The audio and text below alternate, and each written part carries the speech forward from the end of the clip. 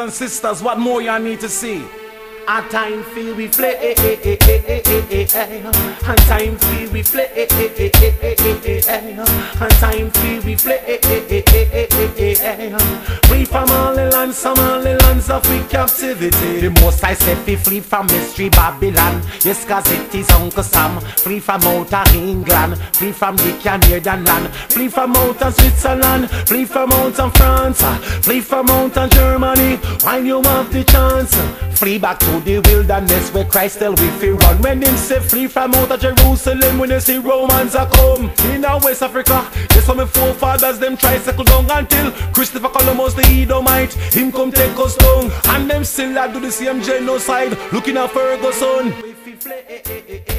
All right, shalom brothers and sisters, I'm here live.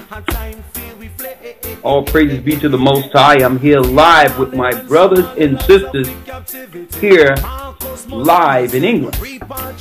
Oh, that's right. We're here in England. Before I say anything, one moment. Let me get this together here. All right. Here we go. So we're live in England, Manchester. I'm here to bless and to be blessed by my brothers and sisters here live, and sisters in the spirit invited me live in her house, and let them hear y'all out there, Israel and the children of the Most High, the followers of Christ. Let me hear you. All right. Hey, they even got sisters from Yasha Island around here. Now, all right. This is going to be one of many travels we will make, and we're live, and of course we have the host. Speak to him, Benjamin. Shalom, everybody. Oh yeah, just talk to him. The mic is right there. Shalom, Israel. How you doing? Blessings. Welcome to a very special edition of the Search Engine International, broadcasting for the first time in front of a live audience, and for the first time beside my brother. Oh, there it is. And Elder. Man, you look entirely different than when I left you here, boy. I'm going to tell you this. I remember, I always give this story. It's like, okay, we here with no Bible, man, no Bible. and I'm sitting there. First of all, I remember going to Peace FM. He was the host, the guest host, because the Most High took the real host overseas somewhere. Mm-hmm.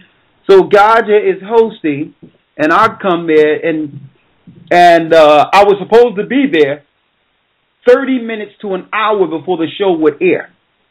Right? Mm-hmm. So he's already frustrated because I purposely came 10 minutes before airtime. Now, the reason why I came 10 minutes before we go on the air, because I said that I'm not going to let this brother prep me on what I'm going to say. So I purposely said, even though I knew what you said, and then first of all, I opened the door. He's upset because who's this guy with this towel on his head? That's what he's looking at. Who's this guy with the towel on his head? Think he can come up in my spot 10 minutes beforehand and think that he's gonna. And then I'm like, how you doing, brother? And he's looking at me like, yeah, I thought you was gonna be here an hour ago. I'm like, I'm sorry, brother. Don't worry about it. I said, I'm sorry, but what time we go on? And then he said, then he tried to prep me. Even before we go on, he prepped me. He's like, we just wanted to talk about black upliftment and what we can do as a people and all that. And, and I'm coming out of my bag with the Bible. He's like, well, we're not going to be needing that. Because, we want to really just have a discussion. We have people here at the radio show here that listen to the radio show that really don't deal with the Bible. So we want to come from more. I'm like, all right, brother, don't worry about it. What time we go on? and then in the midst of the radio show, he tried to do it while I was on the show, and I'm like, okay, we live on the air. He got one or two options. He can continue the show, and it can be what the Most High is going to have it, or he can kick me out. And that was the point that I said, well, listen, brother, the only weapon I have on this earth that protects our people is the Bible, and I'm not going to let you take that away from me. You can say whatever you want to say, But you can't ask me to come here with any solution without a book or a plan on what the solution is. My solution is the Bible. and that began our union in the faith. And I'll tell you, when you look at the scriptures, all of us have these different types of stories in which we were going one way and the Most High pulled us. I mean, look at Paul, another Benjamite from your family. He's a guy running around trying to arrest Israelites. You understand? He's running around. Christ had to come to Paul himself and say, brother, what's going on with you, man? Do you know you fighting against me? Blinded him for 3 days. And told him, you're going to meet this priest. We're going to go into Paul one of these days, because I think a lot of people don't realize what he actually went through and what the Most High showed him hellfire. Christ showed him everything. So when you see all these different realms outside of your realm and know what you're fighting against, that can help you understand that there's no choice but to do the work. You understand? All right. Now, of course, our show is not on how I met Rawchaa, and you understand. So today, brothers and sisters, we're going to talk about, and since we have an audience, we're going to make this all inclusive with the audience as well as the phone calls. What we're going to talk about is the homosexual effect on our society. How have society changed from what we know since homosexuality has become a normality within our society? What have changed? Or what have you seen since this spirit have been allowed to operate freely? Oh, I know you got your hands up already, right? But that's going to be the topic of our discussion that we're going to go into in a few moments. Have anything changed? And I'm going to be open from a non-biased aspect. Have the world become a better place since it's been okay for homosexuals to have the civil rights we used to have? Is things better? No? Oh, so all of you have some testimony on how you feel things have changed. And even though this is none of my business, you don't have to raise your hand. Do anyone have anyone in their family, male or female, that have been struggling with that particular spirit that y'all know in y'all family? Yeah? Someone you grew up with or someone you close to? Yeah. Now, I'm going to ask you all personally during this, what did you see? Was it something young? Did something happen to the person?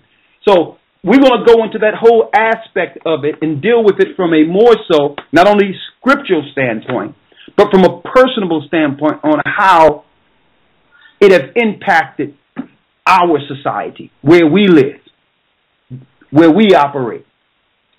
Right?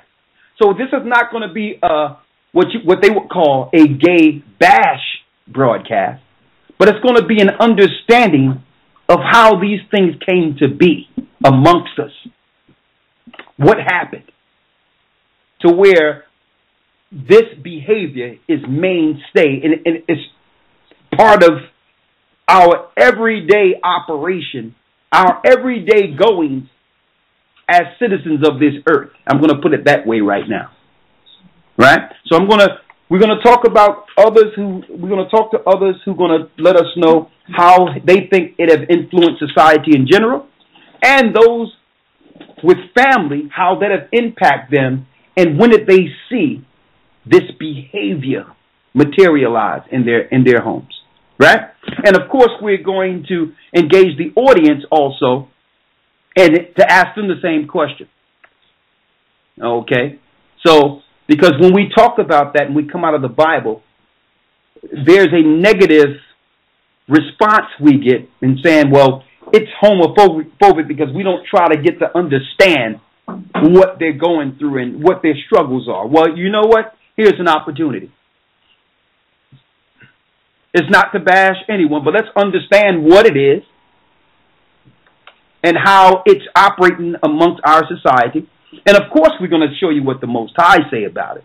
But all in all, I've found to some degree, what's being ignored is that a lot of homosexuals, be it lesbians, what they call homosexuals, I'm going to say that because that's a politically correct term right now, whether they be lesbians or male gays or homosexuals, I found that there's a lot of victimization going on, where a lot of them are victims. And people see the end result, but no one was there to help them at a certain point in their life in which they were victimized. A lot of them was victimized and went through that by themselves. And that also have created an anger in them to lash out against everyone, because who was there? You can judge now, but who was there when the aunt or cousin, the older person, uncle or whatever, touched them the wrong way or did certain things to them, when we as parents entrusted our children in their hands? I mean, we as parents entrusted our children in the hands of predators. No one there's no voice for them because they were afraid to say anything. And I find that that's one piece that's missing through all this. That people that are in sin, be it homosexual or otherwise, there's a point of entry and there's a point to some degree in which a person can become a victim that leads them down the road to sin. Right? So we're gonna deal with every angle of this, so that if any brother or sister out there who's listening want to reach out and talk about their situation, then the forum is open for that too. Because all sin can be forgiven. Right? So, we're going to go into that within, let me see, we're starting off a little late, right? We're starting off a little late, so we're going to go into that in 10 minutes. Right? But before I go into that, brothers and sisters, I was speaking to a brother, Rawchaa, here in England, and he was telling me about, I'm looking at his little boy right before us and his wife, and he was telling me about the healthcare system, how they were trying to do things to harm his child from birth with vaccines. I wanted to go into that first because I told him to get the information together. And he's going to tell us his story because I thought that it was not only newsworthy, but something that we can have our people of the Most High, be aware of concerning their science. Science is another word for sorcery. It's a different word. Okay? But all in all, they have been damaging our children, and a lot of us sitting here have been vaccine damaged. And it's only through the Spirit of the Most High giving us strong systems to fight against these things. But we're still dealing with a lot of these ailments. We're still dealing with lack of concentration, which is a vaccine side effect. Lack of concentration. What they would call certain disorders. If you get warts, if you get cold sores, if you get acne, on and on every level, all that comes from vaccines. And that's just the small part of things. Let's not talk about the acute muscular sclerosis, muscular dystrophy, neurological issues. Okay? What they call attention deficit disorder. We can't pay attention to things because you're neurologically damaged. Leukemia, cancer. All these things have have been perpetuated in our society. And we were ignorant to it because no one told us in school anything about eugenics. We had no idea what eugenics was. We didn't know that Darwin and other so-called highly acclaimed theorists and scientists had a plan to kill us off. No school told me about eugenics, so the whole time they were making us believe that they were saving us from polio, mumps, measles, that was just a front PRP for them to inject their poisons amongst us to destroy us silently so that they can pick us off one piece at a time under the guise of protecting us, and then make us out to be some type of which they would try to demonize us and make us out to be some bad parents if we decided that we're going to have our children be like the Most High had made them from the beginning. That they would not be poisoned and destroyed. Right? So I'm going to turn it over to you if you get next to this microphone, Rawchaa, and I'm going to ask you a few questions like an interviewer here. Okay, all right? Cool, no problem. Okay. You had your baby. What happened? Well, obviously, praise the Most High, being established in this truth. It takes a lot of people, when you're dealing with the Bible, it takes a lot of people into the medical side of things, exactly like you were saying, Elder. Go ahead. Eugenics program, the vaccinations, the truth behind cancer. Is it man-made? Is it natural? What causes it? You could ask the same question about AIDS and definitely Ebola and so on and so forth. Yeah, we're going to deal with that Ebola mess too, but go ahead. So looking into the vaccinations, and I want to put this out there, I'm not a doctor, okay? All the research, all the information I have is sifting through research, sifting through information, separating the false information from what you believe to be correct by finding different sources and so on and so forth. That's what research is. Now, I looked mostly into the vitamin K vaccination, and it's just a little bit of information I wanted to bring out. Why did I focus? Hold up. Before you get to vitamin K, because I want you to get that. Okay. I need you to give me the details, step by step, of what was told to you when you mentioned that you don't want your child vaccinated. Let's get the real-time information so that people will know what to look for. Okay. And then let's go into what you found. Okay, well, if you're in a hospital, and I'm sure there's many listeners who have been through this process, and you state that you do not want your child vaccinated, the first thing that they do is they send it to the pediatrician. They'll say, you need to speak to the pediatrician.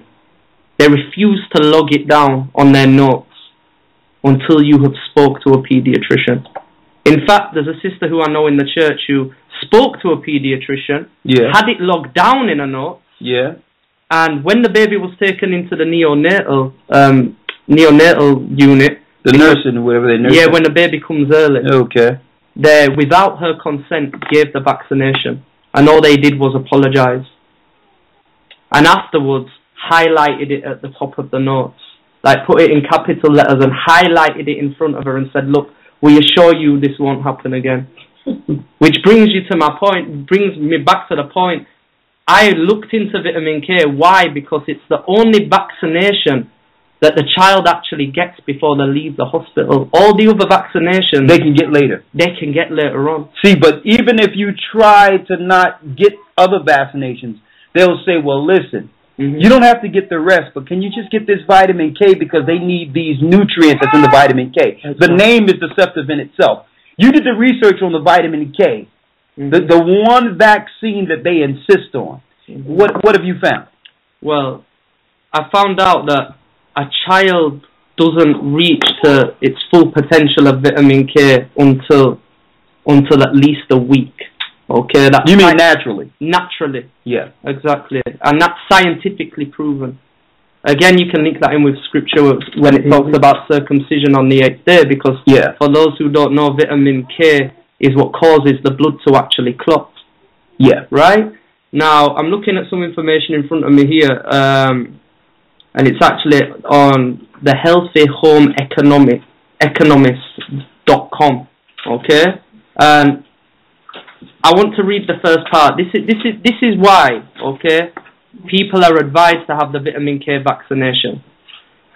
The main reason you hear, and it's actually what one of the doctors, because I spoke to a few people, or one of the nurses, midwives, whoever it was, actually responded when I said, well, why does my child need the vitamin K vaccination? Okay. Well, if your child's in an accident on the way home from the hospital, okay, and they bang their head, okay, it's not just about your blood clotting if you have an open wound. It's about if your child bangs their head or they have a little bump or fall, okay, if their blood doesn't clot quick enough, it can cause internal bleeding into the brain. Yeah. Okay? So that's the reason for the vaccine. Exactly.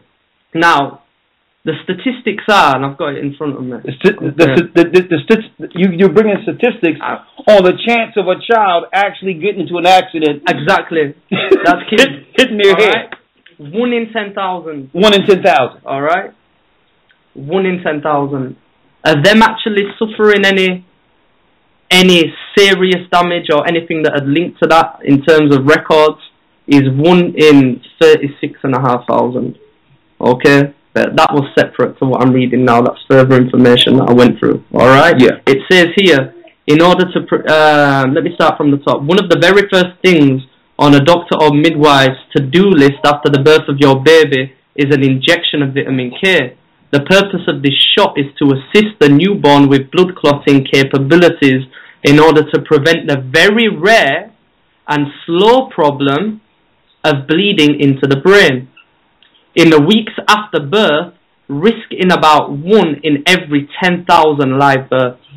Alright? So 1 in 10,000 chance, and it's key. Because I'm going to bring out another statistic in a moment, right? Firstly, the first question you need to ask is vitamin K? Is it the vitamin K that the child would produce naturally? Exactly. Is it? Absolutely not. What is it? It's called phytonadione. Phytonadione, it's a synthetic form of vitamin K. And it's also proven beyond any shadow of a doubt that anything synthetic in terms of vitamins that you take on as a fully grown adult is harmful, okay, to your body. It's proven. So what is the side effects? What is the worst that could happen for a child with that would take the vitamin K? Okay, that would get the vitamin K vaccine. All right, just before I get I want you to get there. Go ahead, take your time now. Right. The next thing is this: how much of this synthetic form do you think they should give a child? Do you think it should be? Do you think it should be less than the recommended daily allowance than an adult, or the same as it? Well, it should be less, of course. It should be less, right? Yeah. They get this vaccination like quick time. Yeah. They want to take the baby off it away and give them the vaccination. Yeah. All right. Now, believe it or not, the child is injected with over 100 times the amount of the recommended daily allowance of an adult. Okay. That is sick. That is, you know what? That's criminal. It is criminal. And okay, so what are the side effects? How can this affect the child? Right. Let me pick it up from here, just to cover what I've said. And see, I want to mention this, that you pick it up. Okay. I want to mention that you said that you wanted to make a disclaimer before you even started that you're not a doctor. Mm-hmm. Let's make this clear. I'm glad you're not a doctor, because if you were a doctor, you would be censored. You would be under medical codes. It would be unlawful for you to. You couldn't keep your job and say what you're saying right now. Exactly. So it's not like doctors don't know that this is happening. It's just that they are bound under the laws that be. Exactly. And I'll tell you what proves that: the MMR vaccine. Okay. Go ahead. Which it's been quietly passed in court about, I think it's 7 or 8 months ago now, that it's been linked to autism. Yeah. People have been paid people have been paid money based on the fact that their child has autism, and it's been linked to the vaccinations that they've been given. Okay?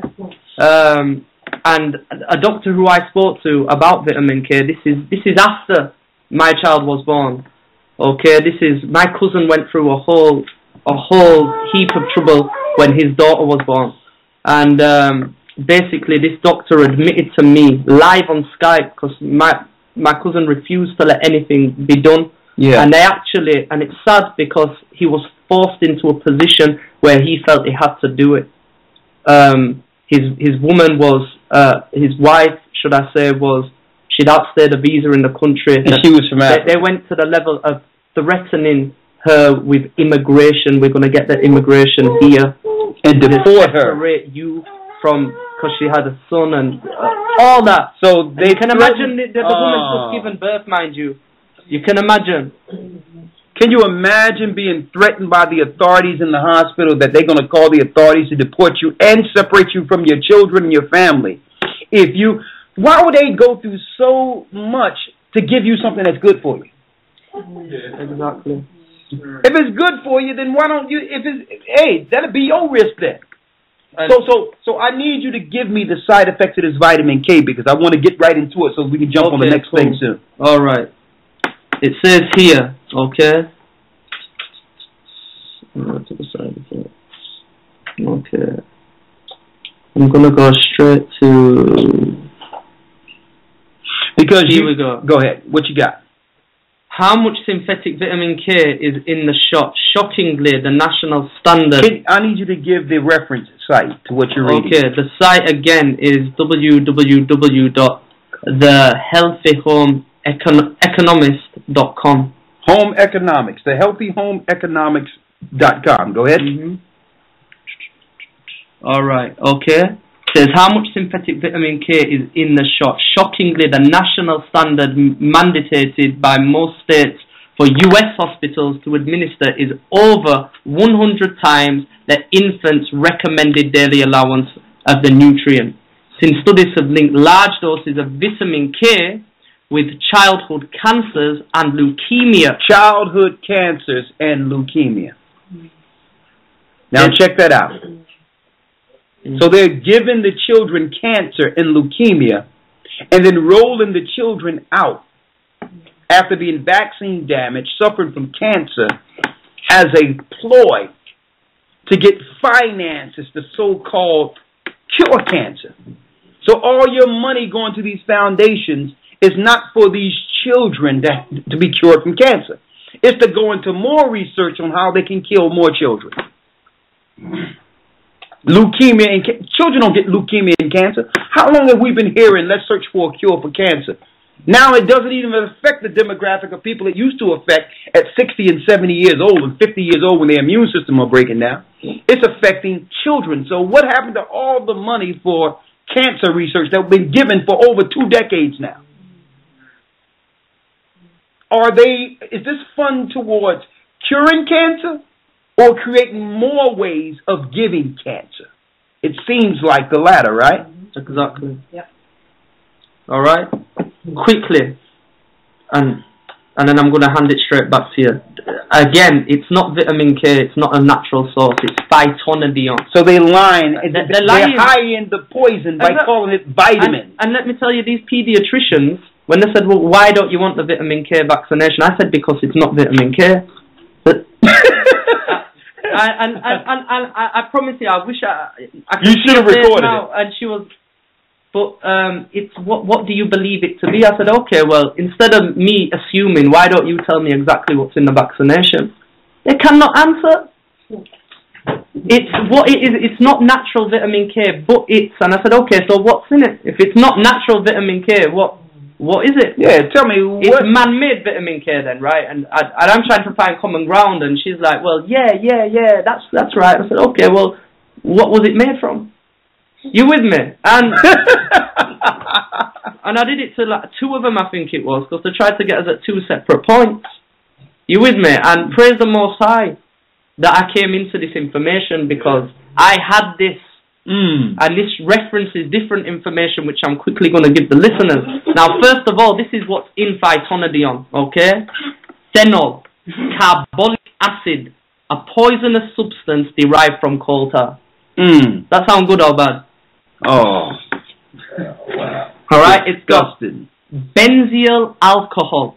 That's just a preservative. But does it sound good or bad? Propylene glycol, better known as antifreeze, and a hydraulic in brake fluid. Antifreeze in vaccines.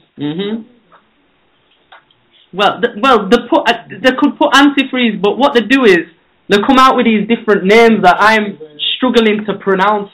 So you have absolutely no idea that is what it is or what they use this normally in the modern world. You with me? It's in your brake fluid. It's in your antifreeze. Absolutely criminal. Listen, it's the more style that when you inject the baby don't keel over and die right there. But a lot of them do though. And then they'll blame that on exactly sudden death, or I'm gonna tell you, a lot of children are dying from the vaccines because it's time released. So by the time they get the child home, it's dying, and then they're charging the parents with battery, claiming that the parents shook the baby. A lot of children are dying every day that we'll never hear about, especially in the hood, where it's commonplace. What you have something on that, sister? I was going to say, my grandson was recently in hospital with septicemia and both types of meningitis, and I found out the week before he had the BCG vaccination. He was diagnosed with what? Meningitis. Meningitis. And septicemia.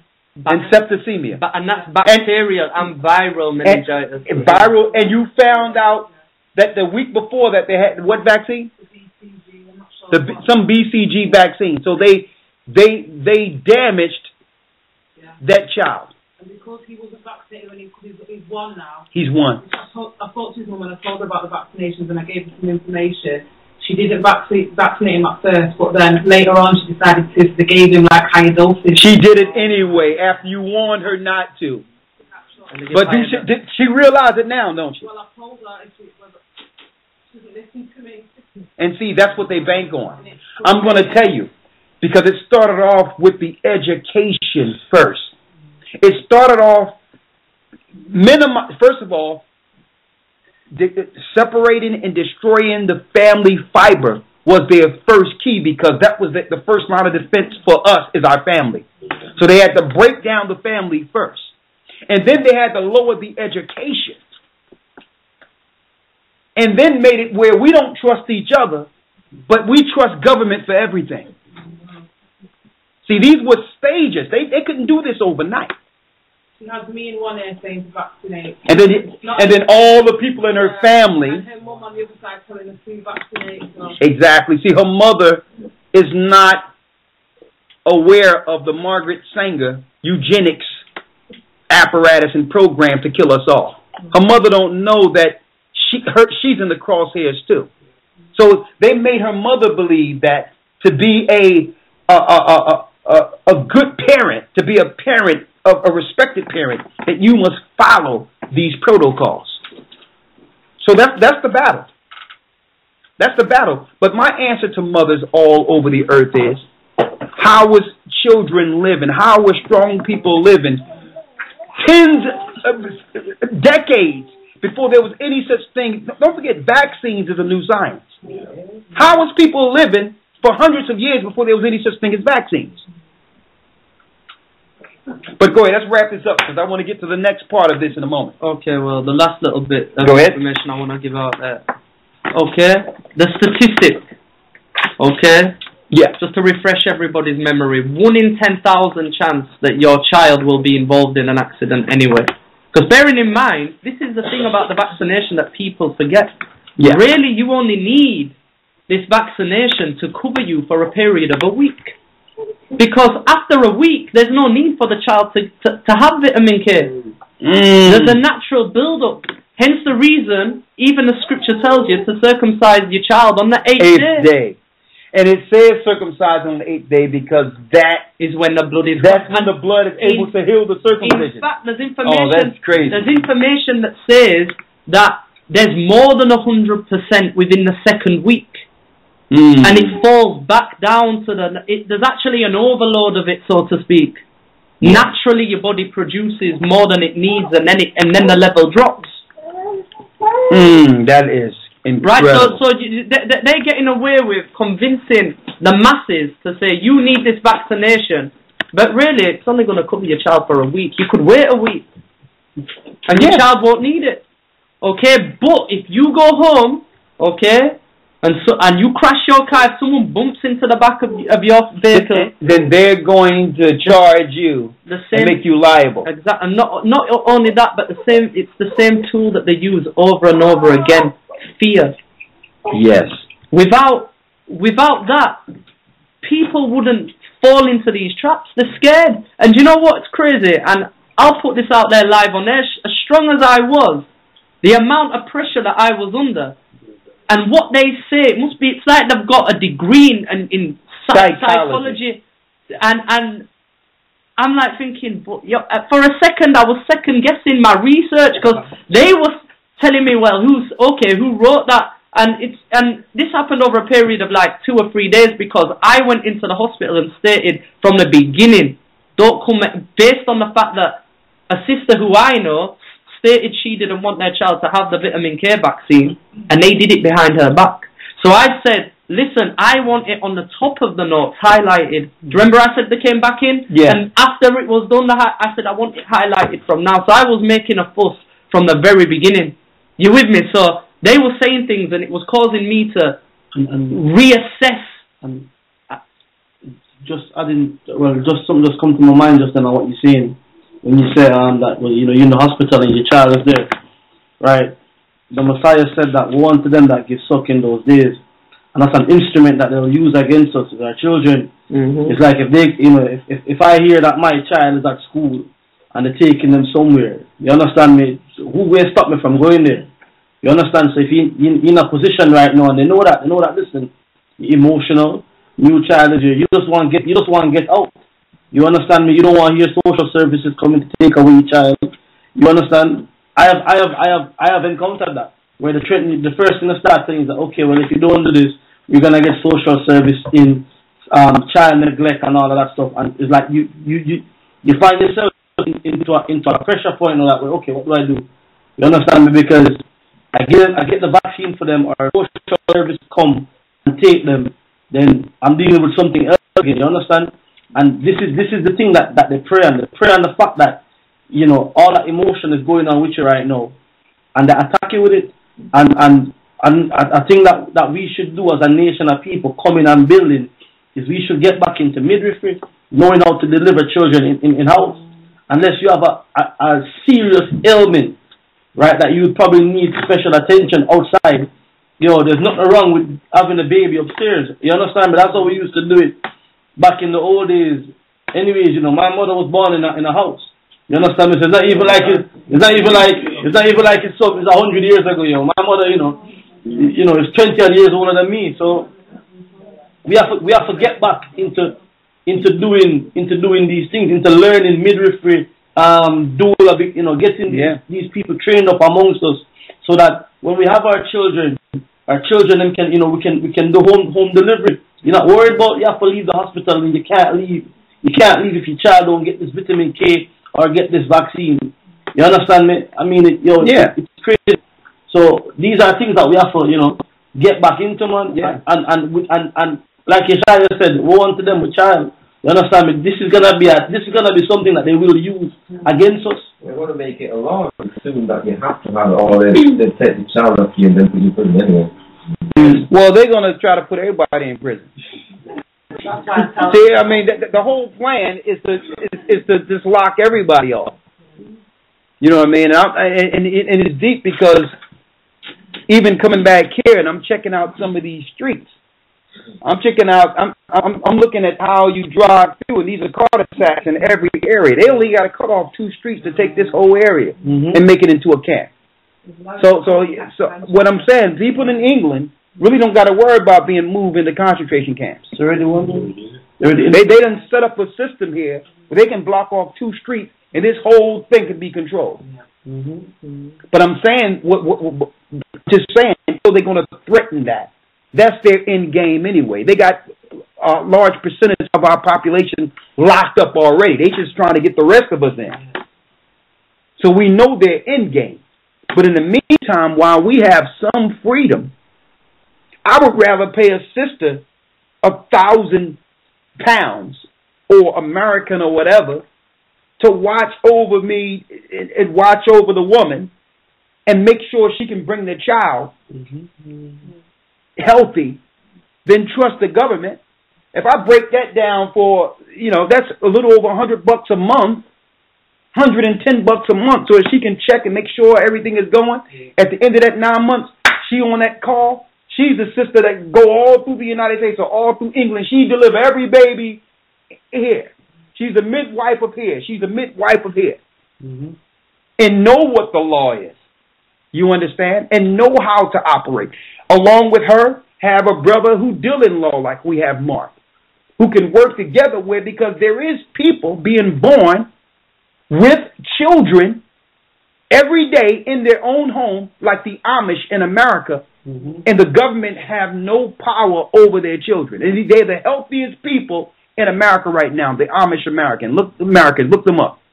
They deliver their own children. They nurse their own children. They take care of their own children. They're the healthiest people in America, called the Amish Americans. So why can't we have it? It's not hard to figure out. It's that psychological programming they've put on us. That's a job for a sister now, because you know how many babies we have? If she getting 1,000 here and 1,000 here and 1,000 there, she don't got to worry about council housing or this, that, and the other. She's a support system to bring forth the nation. What a great and powerful position to have in this earth.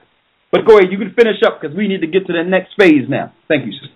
All right, and based on the back of what you're saying quickly, we fall right into that trap when we register our children. Register in legalese means giving up ownership of. Hence the reason if a man and wife go the separate ways, who do you go before? The judge, to discuss who this child is going to live with, because that's not your property anymore. You gave that child up to the government, so they're going to decide where their property is going to be at. Exactly. You with me? Exactly. Okay. So that's why the Bible says, Hosea 4:6, my people are destroyed for a lack of knowledge. It's the lack of knowledge. They plan on our ignorance. If we know, then we can come up with ways to protect ourselves. Exactly. That's it. It's not about attacking or hurting other people. It's about being able to protect ourselves. Right? All right. Come on, let's wrap that up so we can get to the next phase of it. So again, last piece of information I'm going to give out. Okay. Yes. The statistic is 1 in 10,000 chance that there'll be an accident. Okay. Firstly, now, again, 1 in 36,000 that your child will sustain injuries if there is an accident. And even that 1 in 36,000, all right, this is based on how many babies are born and make the journey home, right? Yeah. Based on that 1 in 36,000, even they can attain treatment. That doesn't mean they've necessarily lost their lives. Yeah. But let's just stick with 1 in 10,000. We won't even go there, right? If you go to the Midwifery Digest, okay? Yeah. Volume 2, Section 3. The Midwifery Digest. Yeah. Volume 2, Section 3. Okay? Published in September 1992.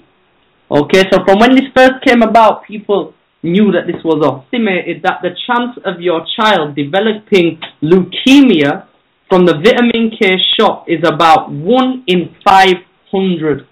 1 in 500 chance of your child developing leukemia, cancer. In opposed to 1 in 10,000 of your child even being involved in any form of collision on the way home. So there's a greater chance that your child will have cancer and you'd have to deal with all the ills of that than the 1 in 10,000 chance they're threatening you with. Okay, Chandra. Now check that out. And I just want to repeat that again for the listeners. It's Midwifery Digest, Volume 2, Section 3. Yeah, published in September 1992. And the doctor was aware of this. Because when my cousin went through this in the hospital, yes, I spoke to the doctor. He was aware of this, and he even said, "I understand with many vaccines like the MMR, even I wouldn't give that to my child." And I said, "Oh, you should have recorded that." I said, "Listen," I said, "So what if this gets quietly passed in court that vitamin K causes cancer? Then what if you see medical reports written by doctors who you do esteem, or hold in high regard? You're going to take the word for it, right? You're going to read their research, read one other person's research who you hold in a high place, and you're going to prophesy based on what you know." You with me? That's what he's going to do. It's a doctrine. It's like religion. They can't come out of what they've been told. They've been programmed. I don't even blame them for how they think. I just look at I blame them. Because you have to realize they know that this is their livelihood. All the prescriptions they're writing and treating people with all over the earth is based on the side effects of vaccines. No vaccines, there's no need for doctors. But this is the thing. So they're out of work. Exactly. So it's they're tied to the system. And you know what? If a child does die, they're completely thrown out. They are thrown out. It's almost like they're in fear of losing their career if they don't vaccinate that child.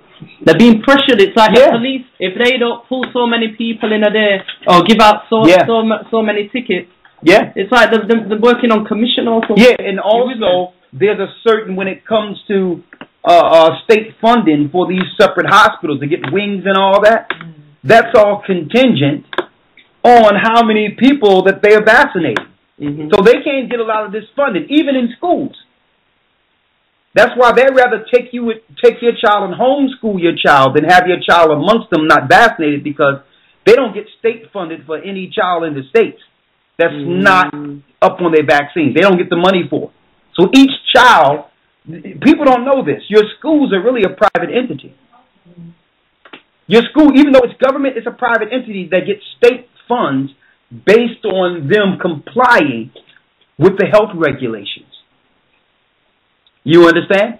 So they get paid for each child in school. So if your child is not being vaccinated, then they are losing. And then the principals, the nurse, the doctor, the psychologist, all of them are together threatened. Not because your child didn't get vaccinated, because they got a lot of people they're making money off of. And if you're a parent that has a big mouth and want to speak about this, you can affect all the children in their schools. So they want you out. They'll move you out of the way and get you homeschooled and everything before you break the code. I'm going to tell you, it's systematic death. And someone just said, we're live on Ustream through Gathering of Christ. Someone says, "Man, I thank the Most High I'm linking in today because my wife is currently 6 months pregnant." Praise the Most High. And now, see, we got to thank the Most High for that, because I tell you this. You see that? You see what the truth can do, though? This truth, just going out and speaking about it, probably saved the child. And can I just say this? And I was going to finish on this note. Anyway, I advise everybody, who's planning to avoid their child receiving the vitamin K vaccine, not to tell the doctor straight away the way I did, because I believe the fact that my cousin stated it from the beginning, these people premeditated how that child was going to receive the vaccine. So when he took blood from his daughter, to make sure there's enough oxygen in, which I never knew about. It is fair, but it's all the end, so they can claim that something is wrong. Exactly, and that's exactly what they did. They said, it's just a natural procedure. We get blood to make sure there's enough oxygen, and we realised that the blood took over 12 seconds to clot, which is very strange. And now they made it. They use this because here's the thing: you have the right to decline the vaccine, like I did. Praise the Most High with no interference, right? But if they find a reason why they can accuse you for them to find a cause okay, we have great reason of concern based on the fact this child's blood is not clotted. The blood, it's not clotted. This is serious. But that's what they have in place for people like you. For people like us that brings the awareness. Why? Because now they just need a way in. Exactly. So now they have what you would call evidence against you now. Exactly. So no, you can't. No, I don't want you to take blood. No, no, back up. And see, there's another thing you can say. Listen, I'll tell you what. So you're saying the vaccines is the way or whatever the case is. I know we're going to get to the next point in a second. But listen.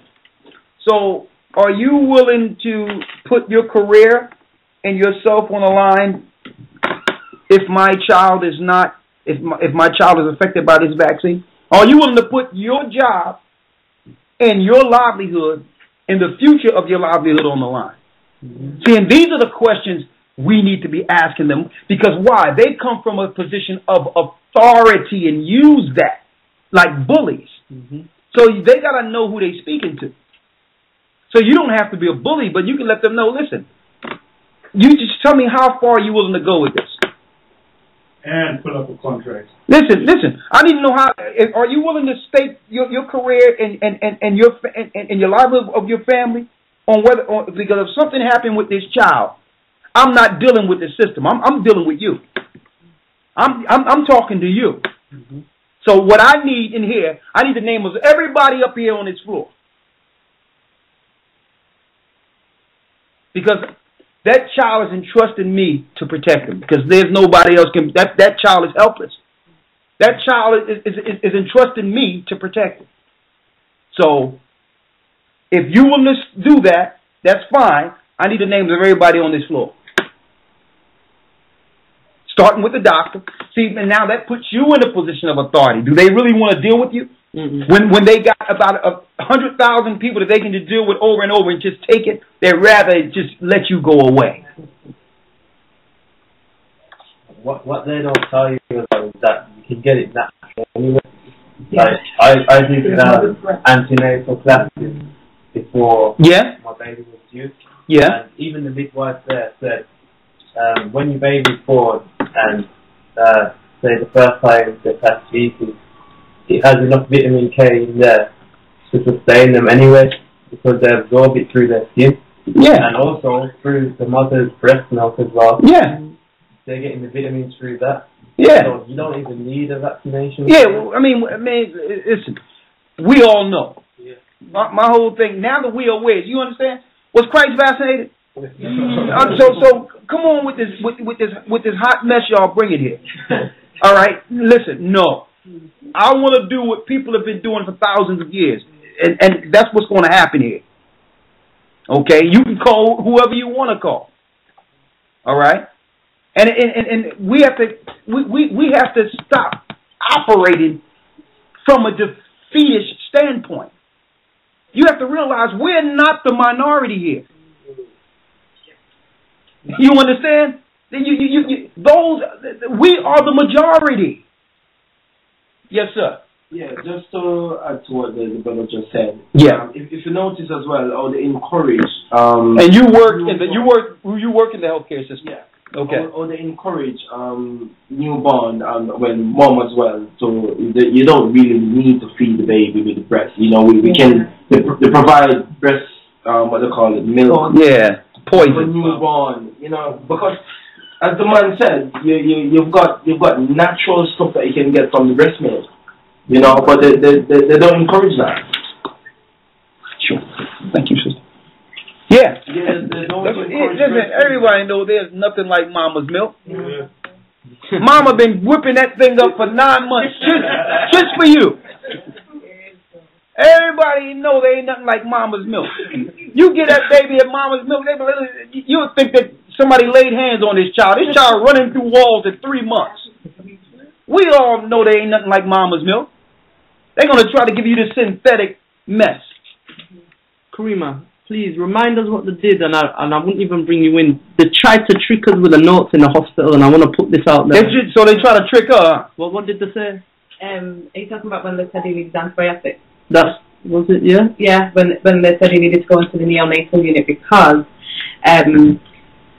they said whilst I was giving birth, or just before I was to give birth, he was in the water for more than 24 hours. More than 24 hours, yeah. That's it. And how long was he in for? 4 hours.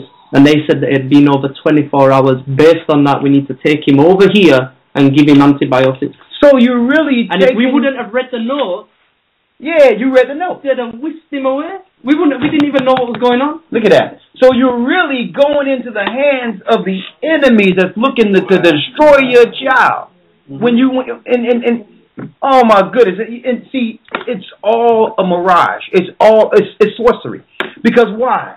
You will have little teddy bears floating and the little things floating over the nursery and the little pink blankets and someone there with a camera to take it. It looks like everyone cares for you in this place. Boy, I'm so glad we had this discussion, brother. Thank you for this story. But it ain't over yet because we're going into the next phase.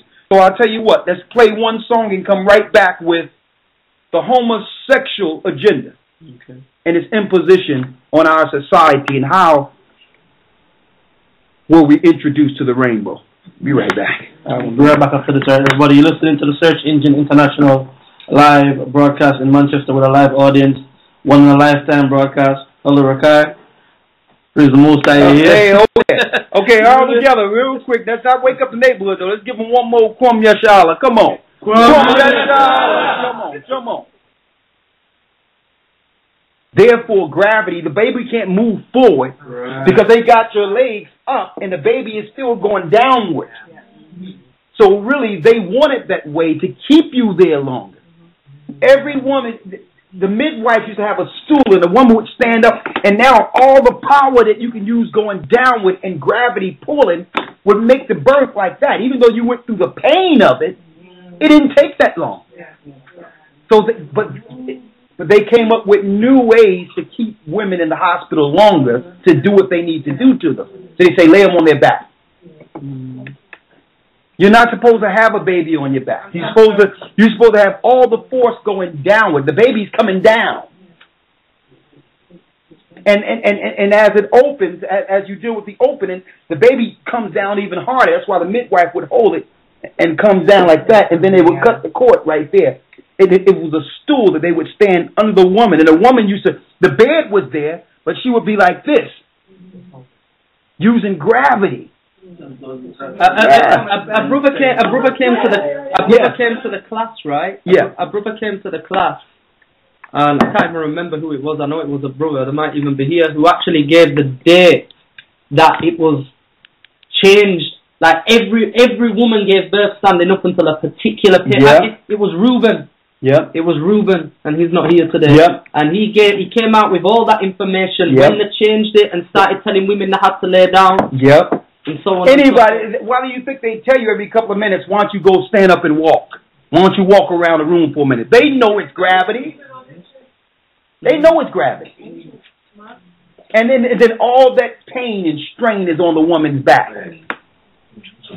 So they're really making the pain worse than it should be. Women have enough pain as it is. But then all that baby's on your back. They're doing this on purpose. All right, so we out of that. But there's enough information on that. Now going into the next phase real quick because we don't have a lot of time. Okay. So we're going to... The question is dealing with the homosexual uprising in our society. Now, what we relate this to some degree when we read of Sodom and Gomorrah, how the system and society went to the degree in which the Most High had to send a destruction because there was immorality, a lack of family, a lack of love. Now, but we're seeing this firsthand materialize as the homosexual agenda rises. So we're able to see what's going on in our system to compare to what happened in Sodom and Gomorrah to know how it came to what it is. So I'm going to ask you, I'm going to start with anyone. You can volunteer. We're going to start here and we're going to open up the phones in one moment. Let me ask you just questions straight out. This is a discussion. I'm here with you, your family. Let me just ask you, what has changed for the good or the worse since this homosexual civil rights have been pushed on the scene? I've got one. Go ahead. Fashion. Fashion? Fashion has changed. Fashion have changed. Yeah, how has fashion changed? To the point where even people who are straight are wearing what you'd consider homosexual garments. And what I mean, give me tight jeans. No, you talk about men wearing. The feminized, the feministic. These men are, even though they might not be practicing sodomy, they're looking like they're practicing sodomy. It's like their fashion is. There's that many homosexuals, especially here in Manchester. Yeah. This is where they all come from. The UK. So the fashion have changed since the homosexual agenda. Yeah, the fashion exponentially. Is that from just the man side or the woman side? Both? Okay, what you got, sister? Go ahead. No, because they're not between with us, but I find it difficult to find my son a pair of pants that are baggy. They're all tight. You find it hard to find? So I even got tight pants for little boys. Okay, fashion. What else have changed for the good or the worse? Men are morphing into women in the fact that physically wise, you know, you get boobs and, you know, and like just sort of just morphing into women and what their physical, their emotional state as well, like very emotional men crying all the time. So men are becoming more and more emotional? Yeah, more emotional and, you know, kind of more abstract as opposed to men. And they're taking certain hormones and all that to grow breasts. So the physical appearance of men are morphing into women. Yeah. And on the reverse side of that, that's happening too with the women. Yeah. So you're seeing women with mustaches and beards and wearing fashion of man right now, where you have to take a second look now to know if someone's man or woman. Yeah. So this unisex thing or this hermaphrodite spirit, it have become pertinent. It's not like they are freaks anymore as we once looked at it, like some freak scenario. To see these things would be normal now. Because even nowadays, you notice if you look very closely in some men, they wear makeups now. Proper makeup. Men are wearing proper makeup now. Are you kidding me? No. So y'all see men in England running around with makeup on. I'm thinking about fashion. They're wearing handbags now. They're men. And handbags. Yeah, man bags. And they're tight. They call them man bags. Shorts for men now as well. Okay. So now that we've dealt with the fashion side and the outward appearance side, what about the moral side spiritually? Have y'all examined that? Okay, they can be married now. So what effect, because they say, well, listen, they're not harming anyone. This is their choice. We're not harming anyone. Is it affecting anyone? Can we say that, okay, they're doing this and that's their business and it had no effect on me? No. If not, what effect have it had on us then? Come on. I used to work with somebody who was homosexual and was constantly making references lifestyle. It's quite frustrating because then I can't outright say to him, even though I did, be quiet, I don't want to hear about that, that's nothing to do with me, I'm not down with stuff like that. They will then go and speak to a manager and then you're in trouble for being there. Oh, so here we go. So now they're operating in our jobs and finding reasons to affect our livelihood. So they get in positions, and if we don't agree with them, they'll claim that you're homophobic and look to get you fired. Oh, see? Okay, so here it is, though, because we need to... Hold up, let's deal with this for a second. Because if they get in a place of authority and then bring a conversation that initiate a conversation of homosexuality, that means they're asking to be in a position to get you fired. Why even talk about homosexual things with you? It's like a constant approving, constantly want approval of their lifestyle. That's what I see. So now they are not just operating for their own lifestyle. Their lifestyle is being imposed on you, and if you don't accept it, you can lose your job. See, now we're getting into places they don't talk about. They don't, because they claim this is just how they want to live, and they're being bullied, and no one, you understand that they're the victim, and that their life don't affect us at all. But here's a woman who's saying her job was threatened because someone initiated a homosexual conversation that she didn't want to be involved in. I should have the right not to hear about even a man or woman. I shouldn't be hearing about your sex life, man or woman, even if you're straight, on a job. So why would you be talking about your boyfriend and all that around me? You know what? He probably knew you didn't agree with it and initiated the conversation so that he can now go and backbite you and get you fired. And you know what? I'm hearing a lot of this, where homosexuals, lesbians, and gay men are getting in positions of authority. And using their position, abusing their position, and threatening people who are straight. Yeah, check this out, right? What you got? About a couple of years ago. What you got, babe? Shouldn't that be up? No. That's good? Yeah, okay, go ahead. You're good. Once you open. Is that mine? No, that's mine. Okay, go ahead. Yours are open, right? That's it. Let's see. No, I ain't open. Yeah, man. See there. Open it again so I can see it. No, that's you right here. Go on your screen. Go ahead. Okay, good. Yeah. I'm listening. Go ahead. Right. Now, about 2 years ago, 2.5 years ago, my sister was dealing with some problems. And she was in the hospital, in a psych ward. Yeah. And they wanted to what they call it, section. You understand me? Claiming that she was a harm to herself and family or whatever. And she needed because I was like her guardian, so to speak. Yeah. I was there like speaking on her behalf. And what they did, they sent in, right? They sent in 3 other most, I don't know how to put it, most effeminate men.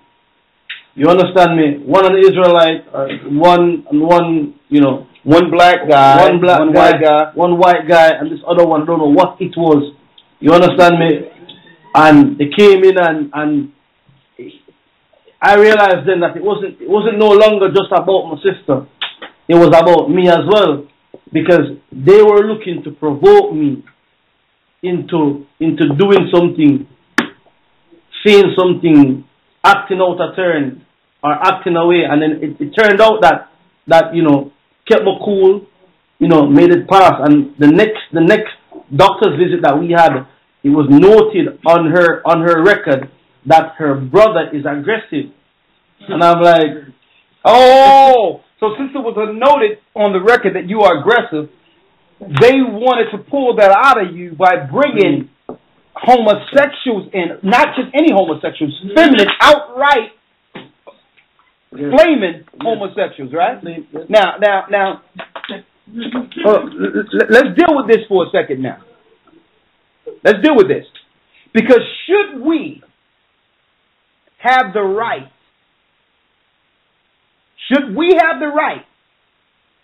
be it a doctor, school teacher, be it someone in position or whatever, should we have the right, if we see that someone is exhibiting that particular behavior, should we have the right to say, I respectfully decline their assistance because I don't agree with their behavior? Yeah. Should we have the right to do that? We should have. Yeah. I mean, if we're out there and if someone is out there being disruptive, being threatening, we can say these things. So why we have the right to say, well, okay, listen, even based on, just say, quote unquote, being protected under religious belief. Yes.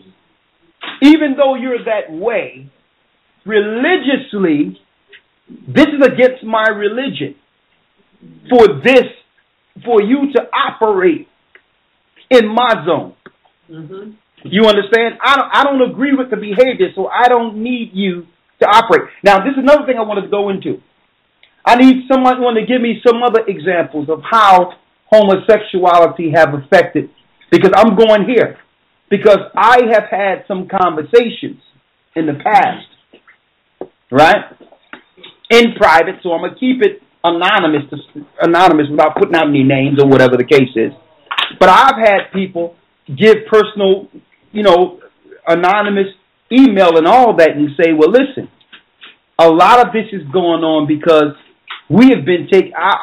One guy said that he was taken advantage of by someone he trusted, and from that he gained an early attraction towards the same sex because that's the first time he experienced any type of what they would call sexual sensation. And because that was the only sensation he knew, it moved him towards that behavior. Mm-hmm.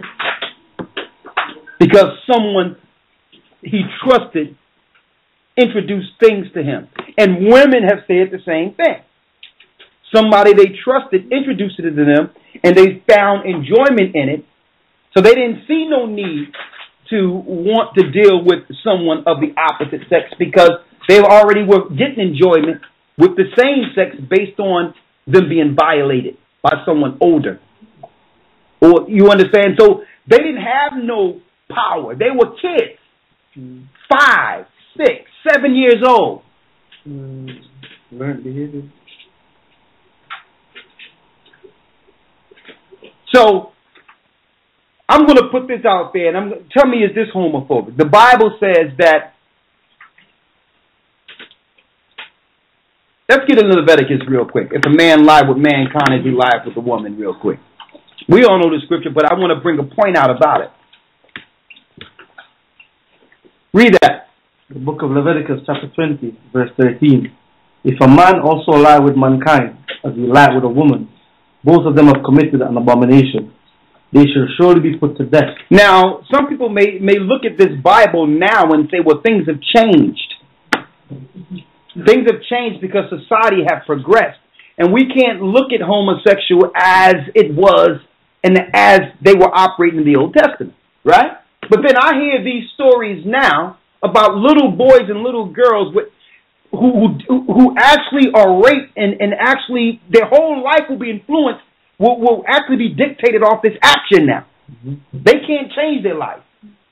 And I'm going to ask, even though we're under grace now, if there's a child that's abused in this manner, should not this scripture apply? Yes. Yeah. If you found out that a man or a man that you knew, a neighbor or whatever, did something to your 5 or 6 year old son now he's acting in a way that he's exhibiting some abnormal behavior and you don't know why. And you find this man. You understand? How many people, I know, innocent. And me being a spiritual man, I would have to really dig deep not to execute what we said here in Leviticus, the 20th chapter. Elder Rawchaa. Yes, sir.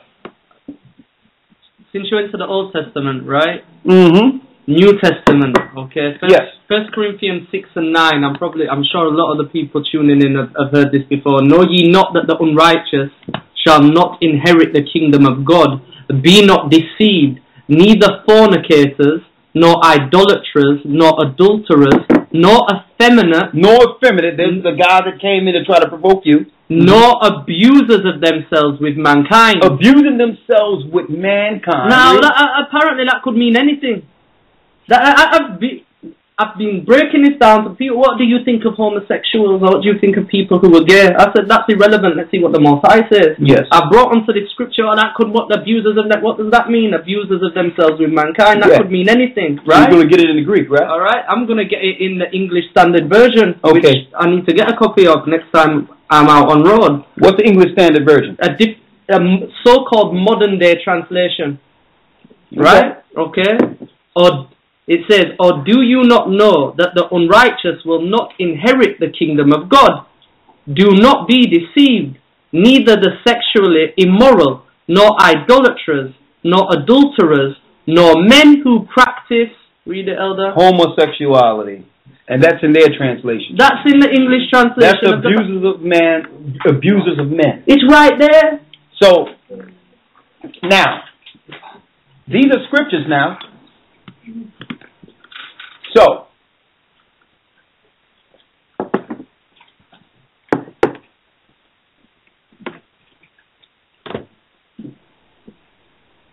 So how do we avoid this world's imposition on us?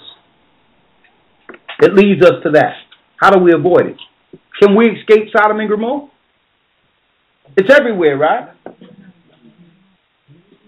And I'm putting this out there, and I know that the Spirit had me come here because out of nowhere I'm like, let me get up and get here. Because now we can't keep talking about what they're doing because we know what they're doing. Mm-hmm. The question is, what are we going to do? Homosexual will continue to rise until it overtakes what's normal. Mm-hmm. It's not going to stop. Them looking to kill us off and separate family is going to continue. And the righteous will become a few, just like during Abram's time, just like during Lot's time. Because they're not just letting loose the homosexuals on the population. They're not just letting loose the poisoners and sorcerers through the healthcare system on the population.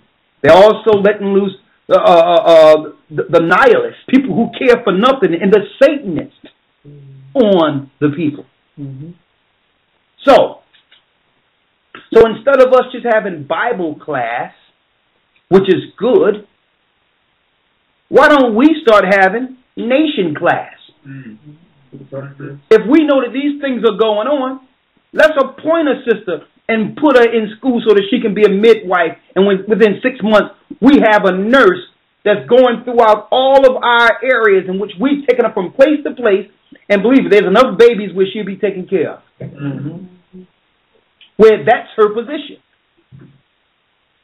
Let's have it where a lawyer or someone draw up the paperwork and make an agreement that if we're going to have our children in these schools,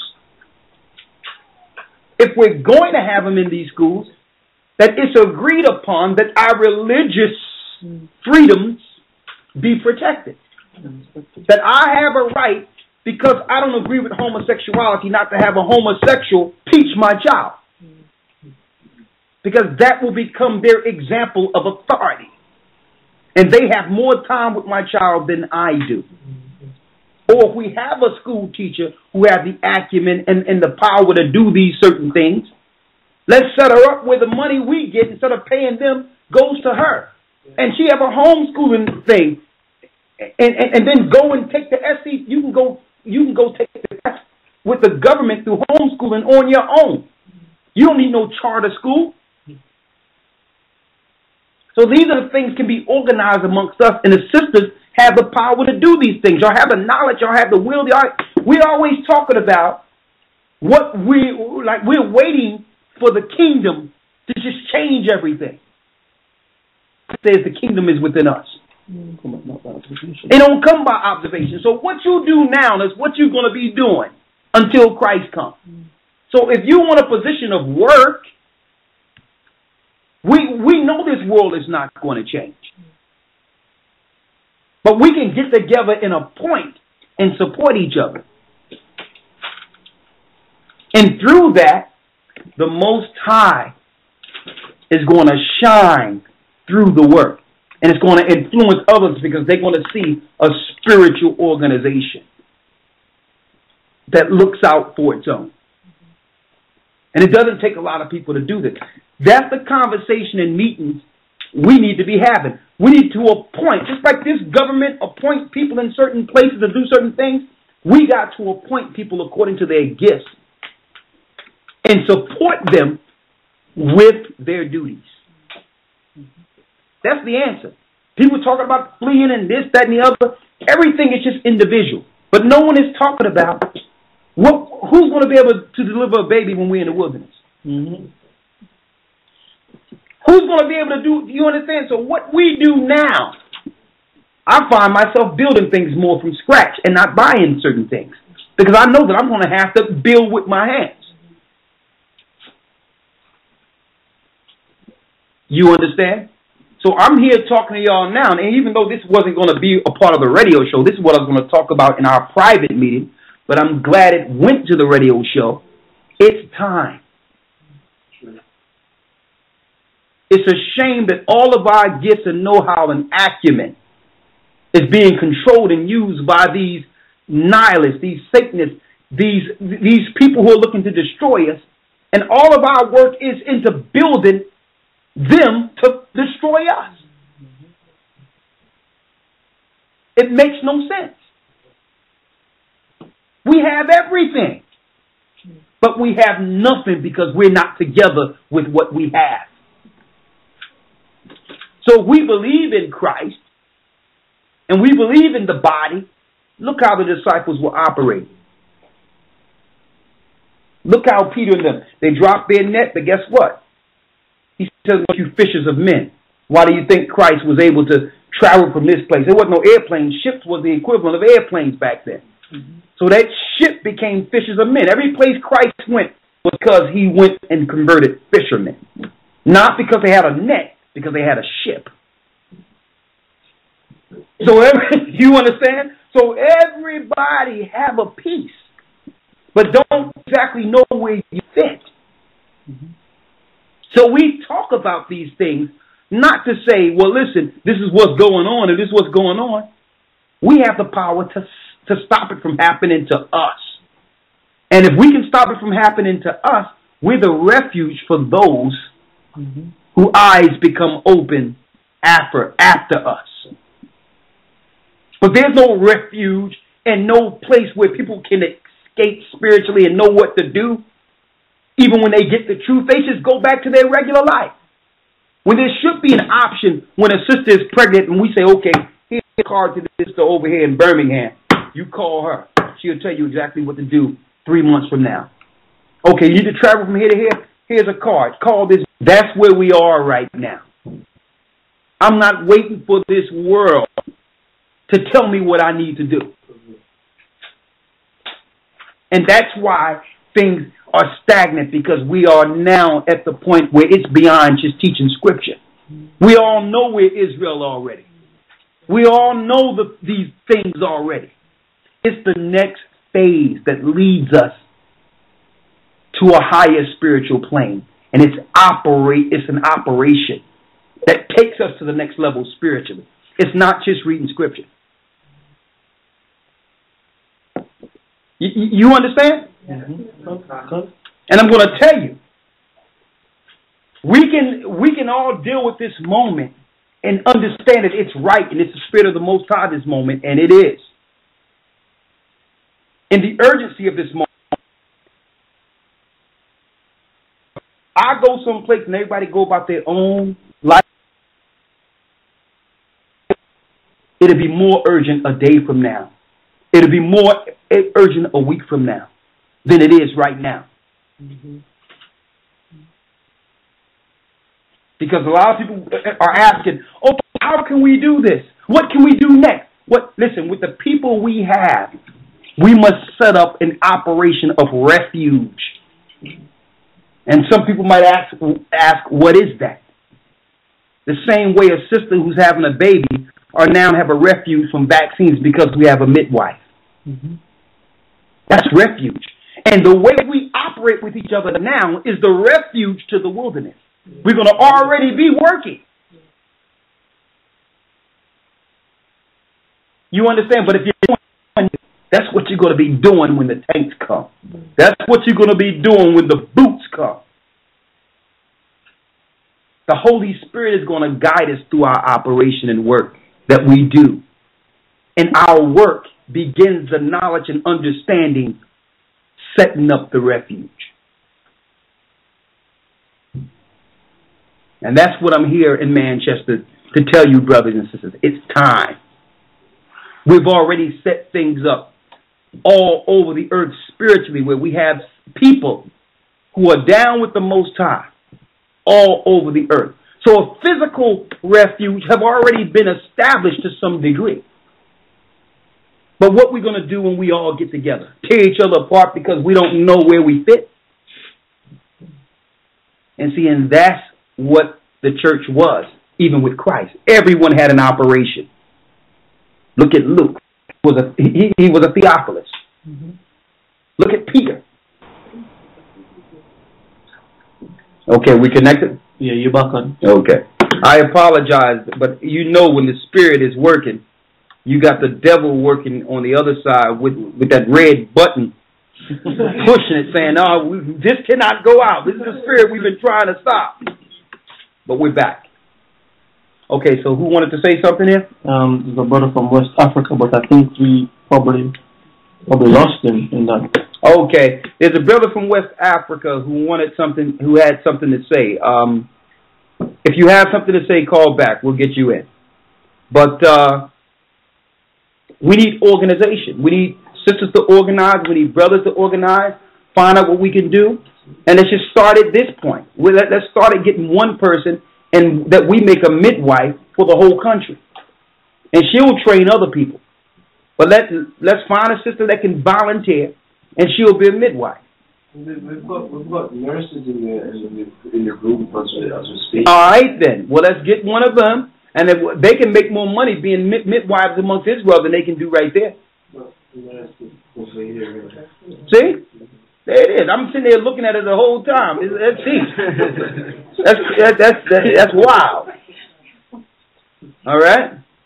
I'm looking at it like we need a nurse. We need a midwife. She's a midwife. Natasha's a teacher. Look at that. And we got a teacher here. Look at this.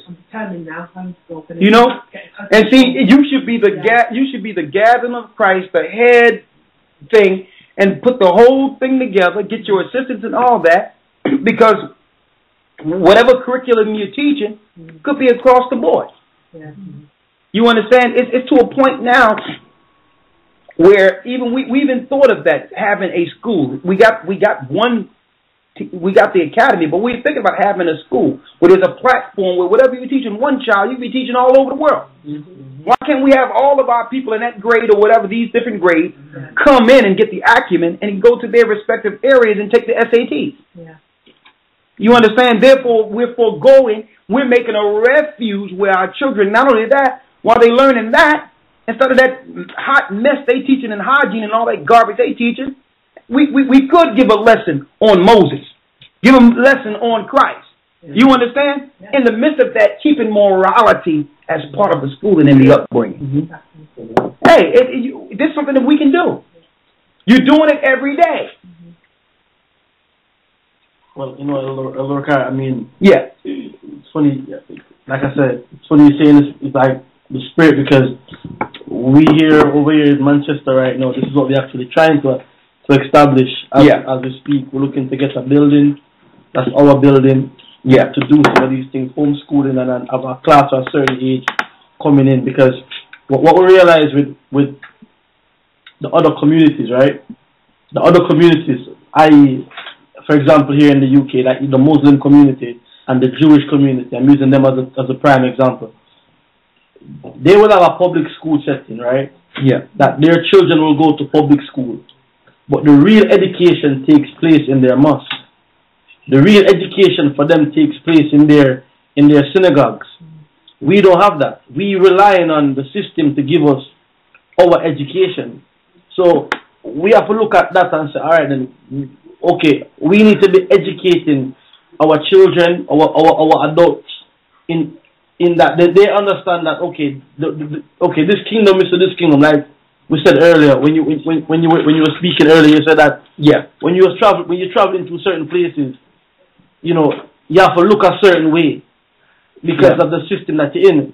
So our people need to have that so-called that dual identity, then that Clark Kent Superman identity, where for the world, if you have to go and do the world stuff, but when it comes to the real grassroots things, there's a refuge for you to come then and learn and do things that benefit your community, until we can then operate in a way that we don't need that sector. And that is profoundly the next step where we need to be, as a nation of people. Because now we know who we are. That was a missing factor from before, because we never knew, but now we know. So let's start making having that nowhere, and this is something that we are trying to establish here. Yeah. Within this group here in the UK, what's the next step? It's just like there's phases. Before the disciples could go into the spiritual aspects of what the movement was all about, they had to learn the first phase of coming together and understanding what faith is and how to exercise and how to live with faith. And that's one thing that we have to break. That's a breakthrough in itself, because a lot of us are afraid to do things based on our dependence. We're being taken care of by Big Brother. None of us have really, we have actually seen faith work, but in spurts. We never lived by faith to the point where everything that we have is because of faith. But what do you think going to be going on in the wilderness? You understand? So the mindset, we just wean our way off of this system, and it first begin with having something else to do. Here we go, we in it. Now we only got 30 minutes before we go offline, and I'm going to talk to you. We're going to talk. There's a few other questions I have to ask, but let's get a few phone calls in here real quick, because I know some people. All right, let me go to the first caller. I have Deacon Xavier. Yeah, who was there from the beginning. Let me pull him in. Yes. Yes, Xavier. Shalom. I was just listening in. I don't know how I got through. Okay, that's fine. Good to hear from you. All right. All right, everybody, listening to the Search Engine International on Blog Talk Radio. The numbers to call is 646-200-4309. The lines are almost full. All right, and we only have 28 minutes to go before the end of this broadcast. All right, let me go straight to the callers. We're going to keep each call down to about 2 minutes or less. So please get your questions in, and while the elder responds, I will put you back in the queue. After which I've done so, please push 1, and that will take you out the call line. All right. Thank you again. Let's go to the next caller from the 716 area code. We have Brother Michael? Sister Michelle. Excuse me. Shalom, Elder Rawchaa, Elder God is Mitchell. Mitchell, Brother Mitchell. Excuse me. It's good. My name is Jacob. I've been young. Everybody pronounced it Michelle, but it's Mitchell. I got a comment on the vaccine. I'm out here in the United States, and I was just listening to my radio, just turn it on, and on the black station they got this commercial came on, nice melody, nice music. They saying, oh, if you got meningitis, and they name off a whole bunch of other stuff. They say, yeah, come on down to your local pharmacy and fill out a form so you can get vaccinated. And then at the same time, my wife, she works at the hospital, and when I call her, she put me on hold. The calling machine says, okay, you've been hearing of how bad vaccines are. Well, trust us, they're not. Come on and bring you and your family down to get vaccinated. So I just want to make a comment on that. And I'm also in the academy. This is my 3rd time around in the academy. All praise to the Most High. And that's all I got. Well, thank you, brother. And it is deep, because I notice even in the United States, there's one of these drug marts all over the place. Either Walgreens, Walmart, Rite Aid, CVS. Everything I'm just mentioning are places where it's pharmaceuticals can be sold off the shelf. Pharmacies everywhere now. Now I realize that when the thing breaks down, when they do these forced vaccinations, these are going to be centers for the forced vaccinations. They're going to be forced. That's why they're dealing with the Ebola thing, and that was a test run in Liberia, because what they're going to say is, you don't have to get them, but if you don't have them, you are a threat to this overall society. So you must be quarantined. That's why you hear this word quarantine over and over and over again. They're going to say, well, listen, you don't have to get them. Same thing. They tested it in the school. Your child don't have to get them, but they can't come to school. They already put these things in our minds so that when you're being separated or shunned or demonized, there's no pushback. So this don't forget, why do you think Obama says he's going to send thousands of troops over to Africa for the Ebola? What can the army, what can soldiers do to stop Ebola? Kill the virus. So obviously, these guys are put in place to do forced vaccination through gunpoint. So that's where we are. So eventually they're going to have these centers in place and saying, listen, you got to go get vaccinated. And these are going to be killer shots. Literally shots that totally destroy you. Or make you spread the disease so that they can quarantine you. Okay, what's the next call? All right, brother Mitchell, do me a favor, please, and push 1. That will just take out the call queue. Let me go to Sister Sheena from the 330 area code. Shalom, Elder. How are you all? I spoke with you all a week ago from Cleveland about the Ebola thing, and I had so much information to say, even about the homosexual thing, but I can't get it all in 2 minutes, so I think I'll just hold it for another conversation. Well, just say as much as you can within 2 minutes. Okay. Well, last time that we talked, you said, do we know anyone with Ebola? And I pulled my kids out of school actually this week, but my daughter, my 4-year-old, she has a teacher. Well, first of all, there was a teacher that's put on quarantine here in Medina, okay, with like armed guards around the house and everything.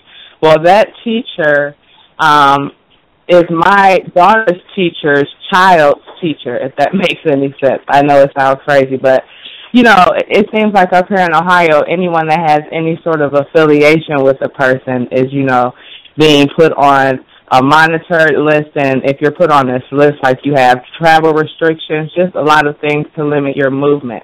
And they've been really pushing for a ban list for people that are on this list, even if you don't have any symptoms or the disease at all, to where you can't fly.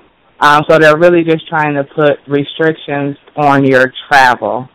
And I was looking at something, because a lot of the people that they've been releasing, they're saying that they're asymptomatic, but asymptomatic just means that you have a virus, and you just don't show the symptoms.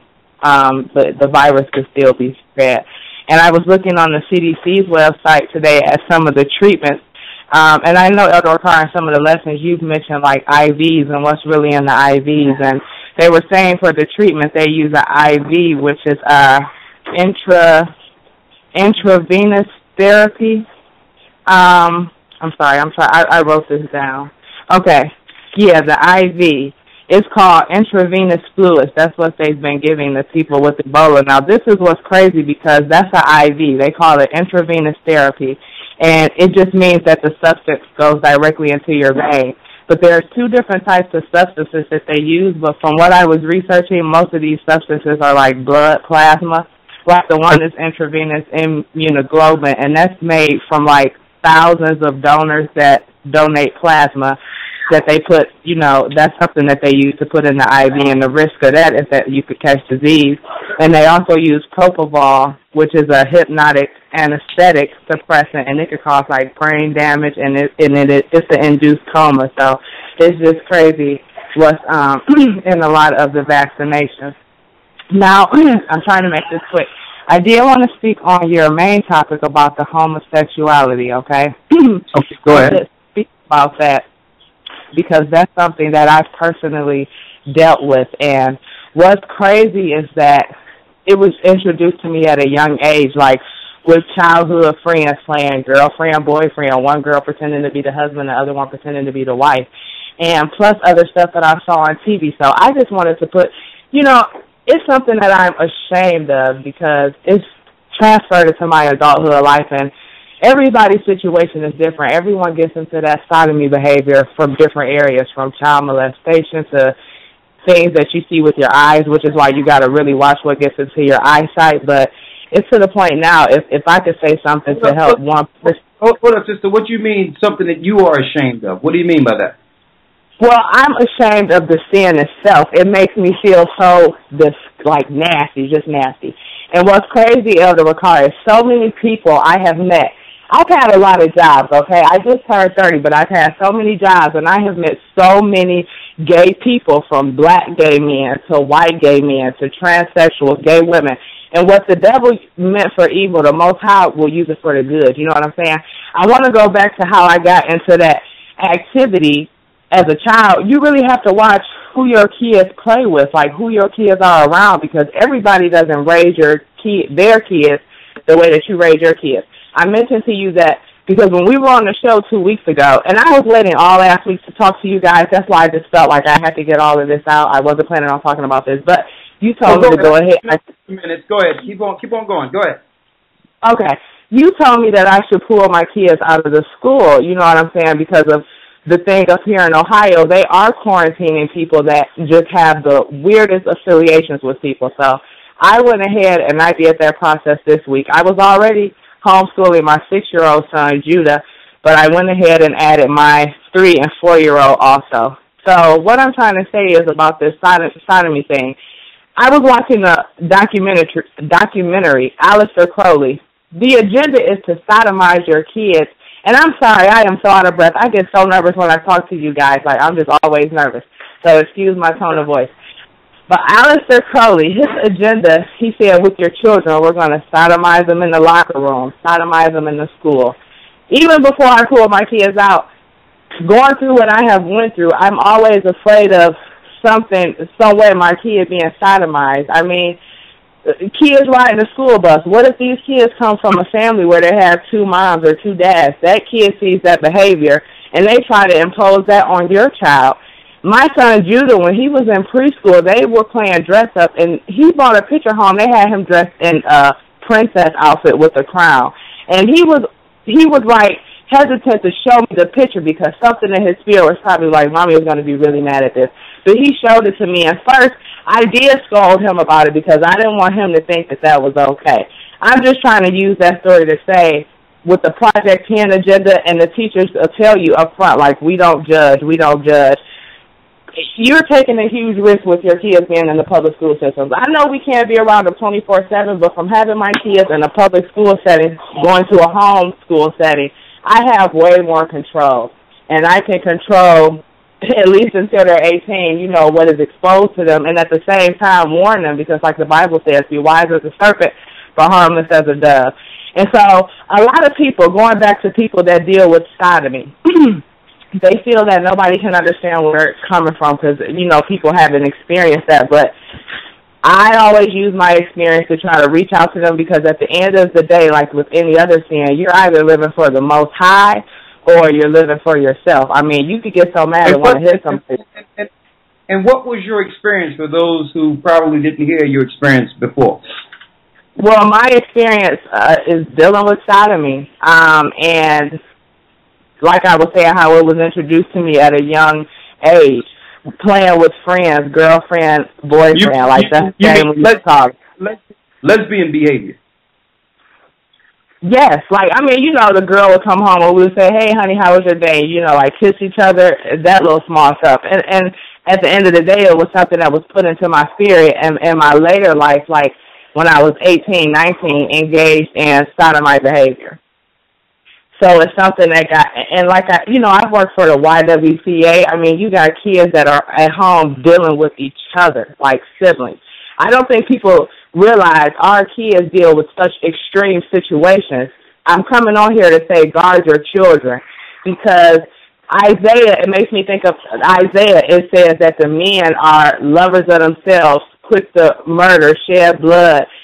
Sodomy is their sin, and they hide it not. And our brothers don't hide it, and there's a lot of brothers even that are dealing with that. So somebody that's listening is dealing with that. And Elder Rawchaa, I was going to beg you. I know you're probably not going to let me read Romans 7. To anybody that's dealing with it, like Romans 7 and Romans 6, but Romans 7, it really helps me deal with just staying grounded. You know what I mean? Because, like I said, either at the end of the day, you're living for yourself or you're living for the Most High. What I wanted to also say was some people say they're born like that, and that's true, not realizing that that could be a generational curse passed on you. Maybe somebody in your family was dealing with that.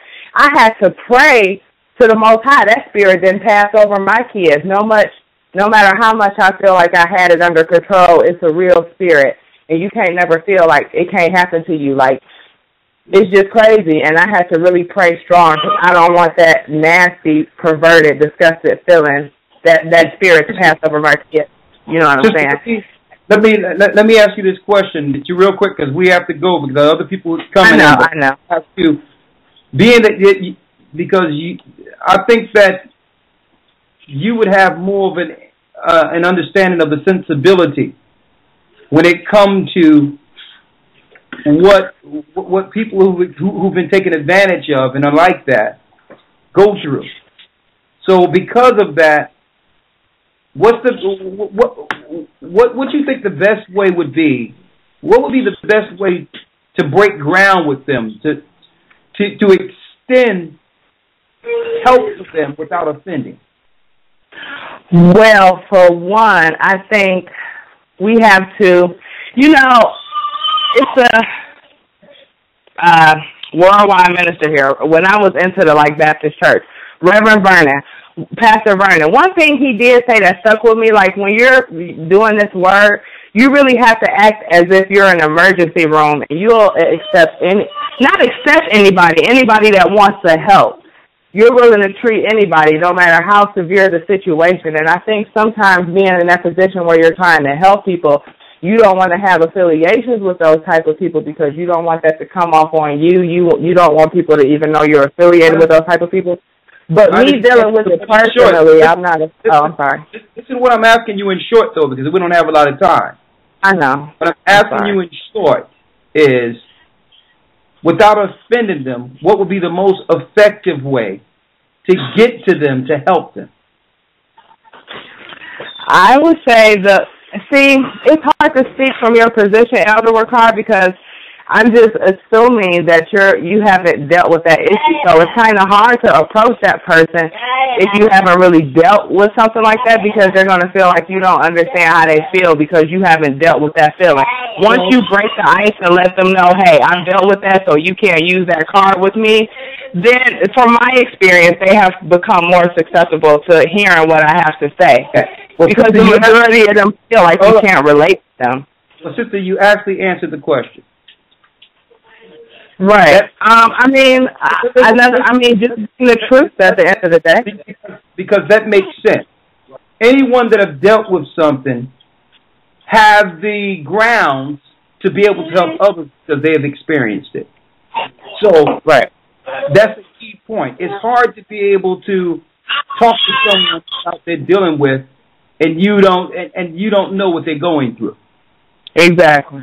So, hopefully, this conversation and this broadcast get out there, because who knows? Maybe some people would want to speak to you and talk to you because they can relate to what you went through and had the same thing happen. So, well, sister, we got to put you on hold because we got a lot of people in a short amount of time. But this, I understand. If you could just read Romans 7, that'll help so much. Romans 6 and 7. I really think it'll be a blessing. And thanks for having me on and letting me speak.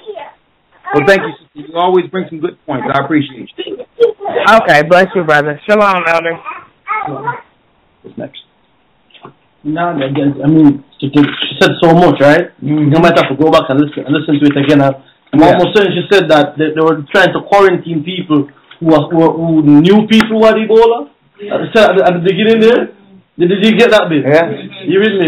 You know, so you don't have it, no, you just have to know somebody that had it? Yeah. And they got a thing where now they're saying even if you're not tested for it, even if you're not showing symptoms, you can still be viral. Mm-hmm. You understand? Yeah. And they can now quarantine you on you being viral, but it just haven't come to a head at this point. So they're just saying we can quarantine anyone we want. Yeah, anybody want. Yeah. So in a nutshell, that will be their cover when they're dragging people away. To tell their cover will be okay that he or she was showing signs of Ebola. Oh, we thought they're gonna show them signs. There you go. Exactly. They said that it takes 50 days. It could take up to 50 days to show symptoms Yeah. I mean, I wonder why at the end of all these laws, it's people being incarcerated. Well, NDAA. If you get Ebola, if you got swine flu, at the end of it, you locked up somewhere. So could it be that's the blame? I mean, they got fresh sheets and FEMA camps all over the United States right now. So they're paying these internment security guards for nothing, but not for long. You're gonna be a bunch of them sitting there with those yellow suits on. That's going to be the next phase. But what we got next? Come on, let's just a mama with a comment. Let me go over here. From 413 area code. Shalom. 1 second, I think this is moving a bit slow now. This is Sister Charlotte from Massachusetts. How are you, Elder Rawchaa? Brother Godra, how you doing? But yeah, I'm gonna pass because I had like a few things to say. But Elder Rawchaa, I just want to thank you for what you just said. When you're speaking to the sister, and you said there are some things that others go through, and you know she may be able to relate to other people. I mean, this is unrelated to her situation, but you really just opened up something really good in me to hear that we need people to talk to or deal with that's going through the same thing we're dealing with. So I'm going to send you guys an email about something that I want to talk about. But I want to talk about some vaccine experiences that I've had with my grandchildren, but we'll save that for the next time and let somebody else come on. You know what? We'll give you 5 minutes on that because that's important. That's on topic. Let me hear what happened to you. Okay, well, my granddaughter, who's 2 years old, she... hold up. What we'll do is we'll take this 10 minutes overtime if y'all don't mind. Is that okay? Okay, we'll take this 10 minutes overtime for the phone call so that if you're on a call, if you're not on a call now, it will drop in about 10 minutes. But we're going to take it 10 minutes overtime, so if you're on a call, we'll still be able to take your questions. All right? And if you do fall or drop out of the call, we are live on the Gathering of Sight Sabbath stream right now. We're streaming live from Manchester, United Kingdom in England. Okay? All right, go ahead. Go ahead, sister. You have the floor. Okay. Yeah, my granddaughter, she's 2 years old now, but she only had one vaccine in, the 2 years that she's been here, and that was a hepatitis B. Okay, and from the time she got the vaccine, she has been sick. She's had show signs of autism and things like that. So we basically, my son is raising her as a single father with my help. And from the time she got that vaccine, the baby has been through a lot. Right now, she's very active, and she repeats everything. The baby has dreams. She sees things. She's very absorbing. She absorbs a lot.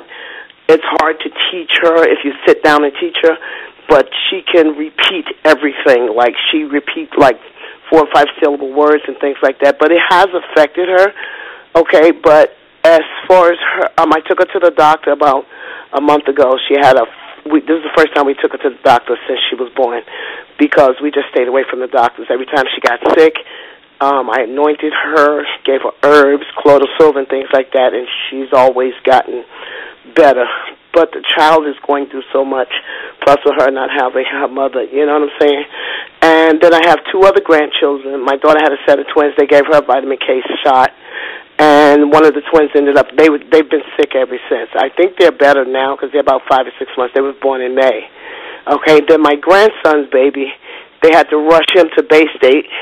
They gave him a vitamin K shot. I asked the nurse for the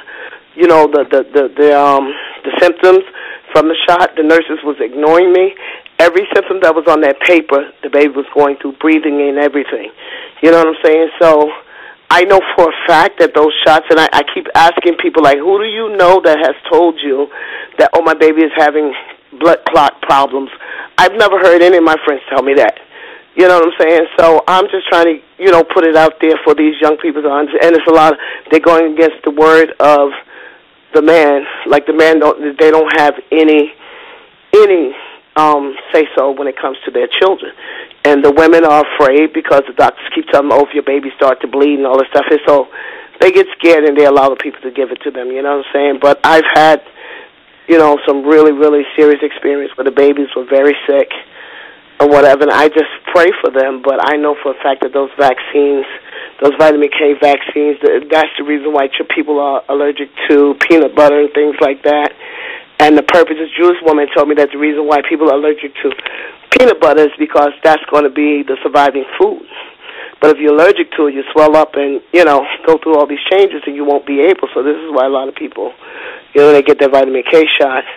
And that's been out like the last 10, 15 years. You've been hearing about allergies to peanut butter and stuff. So the experiences that, you know, these babies are having is like life-threatening sometimes. So that's all I wanted to say. Well, thank you, sister, and I hope that everyone out there is listening because, and I thank the Most High because this is a breakthrough. I'll tell you this because when you look at the eugenics agenda with Margaret Sanger, one thing she said was she says we're going to kill off these undesirables like weeds, and she said that what we need to do is weaken the stance of their protection, which is the man. And if we can influence the woman, who's the caregiver, to kill off her own, we have accomplished the agenda, quote unquote. So their whole agenda was to change the mindset of women. So if women actually be the weapon used against their own children. And to hear you in reverse of that shows that the Most High Spirit is waking up not only the brothers but the sisters. Because they have moved the brothers out of the way to the point where there is no protection. And I say brothers, I'm talking about men in general. Women decide on what. That's why they say, even with abortion and all that, I got a right to choose. This is my body. So they, in everything, they have faith where the woman really is the deciding factor. So to have a strong sister like you witness what happened and become a voice so that sisters can help protect their children is a blessing. Yeah. We just got to pray for those who allow themselves to, you know, be afraid of what man says to them or whatever, and it's like they close their minds, you know, to what you're saying to them, and they'll agree with me and everything, and the next thing I hear is like, you know, oh, well, I had to give in to them because they could. No, I've never heard of anything like that. I've heard of people bleeding or whatever, and, you know, but this year, like, what are the chances that, you know, I have 30 grandchildren come December, and none of them have ever suffered from hemorrhaging or blood clotting. Come on, these things just don't happen. It didn't make sense. It doesn't make sense for you to buy a story like that. You know what I'm saying? So, and another thing is, Elder Rawchaa, you said that I've been telling people for the last 25 years that shaken baby syndrome. Yes. Okay. With the stuff that there's this thing that they shoot cows up with also will cause you to hemorrhage. Like if you could eat a burger and hemorrhage, you could drink a glass of milk, eat a slice of cheese and begin to bleed. So people that's having bleeding problems, I really want them to check their diets out, like maybe 24 hours after they've eaten anything that had to do with a cow. And it's always best to use organic. You know what I'm saying? So we've got to be careful because they are accusing a lot, and I've been saying this, that they accuse a lot of mothers of killing these children. And what it is that the cow's milk that they give them, the vaccines mixed together, it busts blood vessels. And so many parents are sitting in jail, and they don't have a way out. You know, they even get them to plead guilty, knowing that they're innocent. You know what I'm saying? So we've just got to let the Holy Spirit tap into us and pay close attention to what's happening and what they're trying to do, because they're trying to blame everything on us. All right, sister. You know? Well, we have 90 seconds before we go into overtime. So thank you, sister. Okay, and, thank you so much, and bless you. Okay. All right, okay. Shalom. I'm glad we were able to hear this. And you know what? We have to hear this. Because if there's no platform in which we can actually talk about these things that we see every day, they would just pick us off like for years.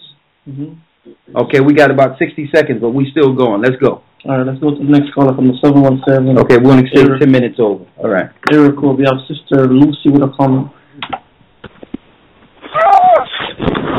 Hello. Bless you. Shalom. I wanted to ask, I'm trying to give a testimony about my pregnancy. Can you hear me? Yes. Come on. We got 2 minutes. Let's go. Okay, well, I had a son about 2 years ago, 2012, and when I was giving birth, and it's all praise to the Most High that me and my husband was able to even be approached by your church by, gathering online. But once we actually noticed what was wrong with the vaccines, we didn't have any vaccines for our son either. But also I wanted to let the women know how they actually threaten the women when they're giving birth in the hospital. They actually threaten the women. And they actually tell them that if you don't give shots, that they'll actually take you to court and can take your baby from you and won't allow you to even leave the hospital before they actually, have a judge order to try and take your baby away from you. And that was some of the threats that was approached to me. But, excuse me, I'm walking, so I'm kind of out of breath. Well, just real quick, tell us, sister, how did you deal with it? What happened? How did it work out? Well, since I've actually known what you brothers was telling us as far as how they would come up with tactics, we told them that we was really well informed and we're making informed decisions for our children, and that if anything do happen, we'll be reliable for it, and that we also have a lawyer that if they want to contact our lawyer, they can discuss it with them. And they kind of backed off from there. From that point on, they actually backed off. On that one. There you go. There you go, sister. Yep. Hey, fight with what you got. Exactly. Right. And I also wanted to say, since then, my son is just so strong. I'm telling you, he's 17 months now. He's singing the Hebrew Credo. He's saying the alphabet A, B, C through Z and backwards. He's singing the Hebrew songs that the brothers be putting up. It's just this boy is just so amazing. And then he does everything before most of the children that's around his age. And people be so surprised by it. But I'm he doesn't get vaccinated. Hey, praise the Most High. Well, listen, you got a round of applause on that one. And I do praise the Most High, because the Most High even blessed us with a daughter, and we didn't have her vaccinated, and she's just as strong, if not stronger. Because she came out, she was holding her head up. I'm telling you, she held her neck up just for me to take a picture of her, and didn't even drop her neck.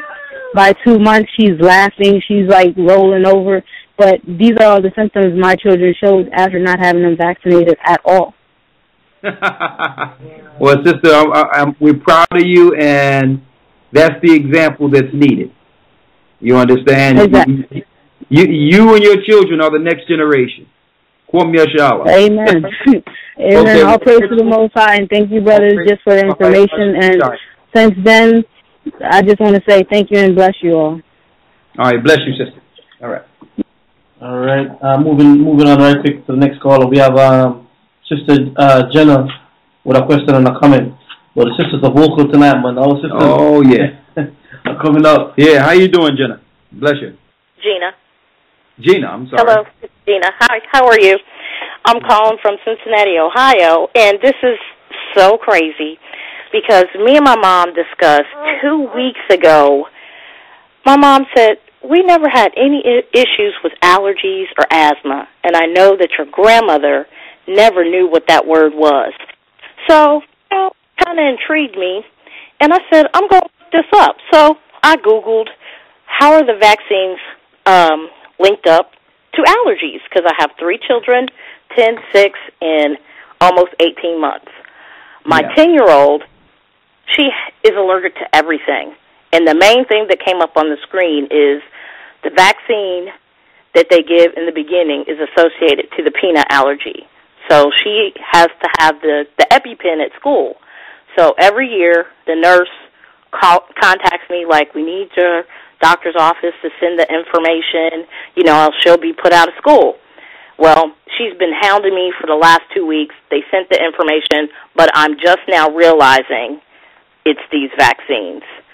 So now what I'm in search of is a natural pediatrician that treats with herbal remedies and not these medications. And The other 2 children, they haven't had any issues, but I won't be getting no more vaccines. I don't care if they put me out. They already think I'm crazy because I'm always talking about the Illuminati and all the stuff that's going on. I've had 2 Khazar Jew landlords. I own my own business. All I do is fight and pray, and that's what I'm going to have to do. What is your business, sister? I own a dry cleaners. Okay, in what part of Cincinnati? In Coleraine Township. And do you guys have a GOCC affiliate? Clean right here. Get your I'm clothes sorry? right here. We telling everybody in your this is where you get your clothes. Let's support her. And sister, Midwest Cleaners. What's the name of it? Cleaners. Midwest Cleaners. Midwest Cleaners. And you know what? We need to talk about how to put chains of them every place until you out of there. And have them run themselves. That's right. You already know how to set it up. Yeah, I've been in business for 23 years. I'm 43 years old now. Look at that. And you know about those vaccines now, right? Oh no, we crushing that. That's under our feet. But one other comment. Me and my husband have discussed it. We cannot raise our children in traditional church. I cannot have them go through the lies that I went through because my parents just didn't know any better. I can't have them go through this. Your word, what you guys are teach is it's so strong. It's a meat, and that's too strong for the children. Do you guys have something on the website for children? Is there something that you could suggest about that? Yeah, I'm glad you're asking because we're in the midst of working on something now. And are you in the academy? No, I'm not, but I am going to be signing up for the next academy. Okay, because in the academy, I'm going to be showing these flashcards that the sister sent from the United States. I have them. And there's some wonderful flashcards where you can learn Hebrew for the children and all that. And so what we're going to do with Lawya have one of those unique Morgan Freeman type voices. So what we're going to do with Lawya, we're going to put him in the studio and he's going to do a lot of the children's stuff. That's great. With the Hebrew prayers and all that for the children. And we're going to do short book stories of like Christ and him meeting the disciples and Moses walking through the Red Sea and getting the commandments. Just small little book stories for children. So because they need to know the truth, and I don't want them to learn how I learn, even though and guess what? That's all my parents knew. What I wanted to put out there, because I know the sister's listening also, just like we have flashcards for Abba, Gada, and the Hebrew, we also have to have, you notice how they have animals on all their children cartoons and animals for children, books and all that? We also have to have, with the characters, clean and unclean food cards. Flashcards for unclean animals and clean animals. And so when you flash one card and the child, if it's a pig, the child say bad. Okay, what is this pig? What is it? Bad. What makes it bad? Unclean. Unclean. Unclean. So we exactly. So if you have that, we train them at an early age. They'll already know what's bad and unclean strictly from looking at those cards. So So sister, we're already there. Oh, she's on there. She says, "Thank God." Sister Rawchaa, I got you, Elder. Sister, those cards are excellent. And she put them together. She put little trinkets with it and all that. It's real nice the way she put these cards together. And I'm going to tell you, if you have a child, you must go and get these Hebrew flashcards from your sister. The way they package, the way they look, and they wipe off so they'll stay clean. So, and not only that, I'll have to do. Also, we need bigger things. Like the same way she did that, we can do placemats where people eat on with information and knowledge on it. You understand? Also, the same, like the Hebrew prayers that we can hang up, we can say before we go out and come in. These are all the things that we have to work on so that we can keep this in our lives. Because remember, the law used to be on our door every day. It was a reminder going in and coming out. We had a reminder. So we don't have no reminders to keep us grounded. So all this got to happen yesterday. So, sister, I'm with you. Can I make one more comment? Hurry up, because you got about... Okay. I own a dry cleaners, and I have a lot of African customers. Actually, my husband is part African and Hebrew. But I have customers from Senegal. My sister-in-laws are from Ghana, and 2 cousins from Kenya. And I said, the Ebola thing, is that the okie doke? I said, because I want to hear what the news is over there. And my cousin from Kenya, she was just like, I said, what do your parents and your friends say over there? They say, there is no epidemic, we're not stressing, but there's a lot of American presence over there. Yeah, see that? So I'm like, we can't fall for the okie doke. Yeah, so in Africa, they know it's a sham. Yeah. Yeah. But you know, the Western world, they push, you see who is in charge of the media. Yeah. So if you really want to know the news, you're probably going to have to get a newspaper or some internet hookup to African nations to find out what is really going on. Because they're like, you Americans. Well, here's the deal, so that we'll keep everybody up to date, because I spoke to Shapat, which is formerly Brother Mark, about this. We're going to have an up-to-date news article on the Gathering of Christ site soon, and I'm going to have to write weekly or bi-weekly articles just to keep people up on what's going on in real time in the news. So we're going to add that. Can't drink the Kool-Aid. Hey, all this is coming. So, sister, we're there. And Elder, if you don't mind adding as well. All right. Bless you, sister. Shalom, sister. Thank you. While we're on the topic, I just saw someone asked a comment about an app, GOCC app. Yeah. Well, we have our app for the Rawchaa radio show that we do here in the UK. Yeah. And we will be putting some information on it, like you said, a blog with I know Brother Elder Rawchaa have a lot of information. Sometimes he puts out during the week. Yeah. We're gonna have him on it. Hopefully we can get some blogs from you as well. Yeah. Coming in as well, updating us what's going on. All right, and then tomorrow, actually, if you tune into Peace FM tomorrow, we will be launching the app tomorrow, making the public know that they can go and download. It's free download. Well, I'll tell you this. Go on. Even though I like I like the Raw Truth app, it's all good.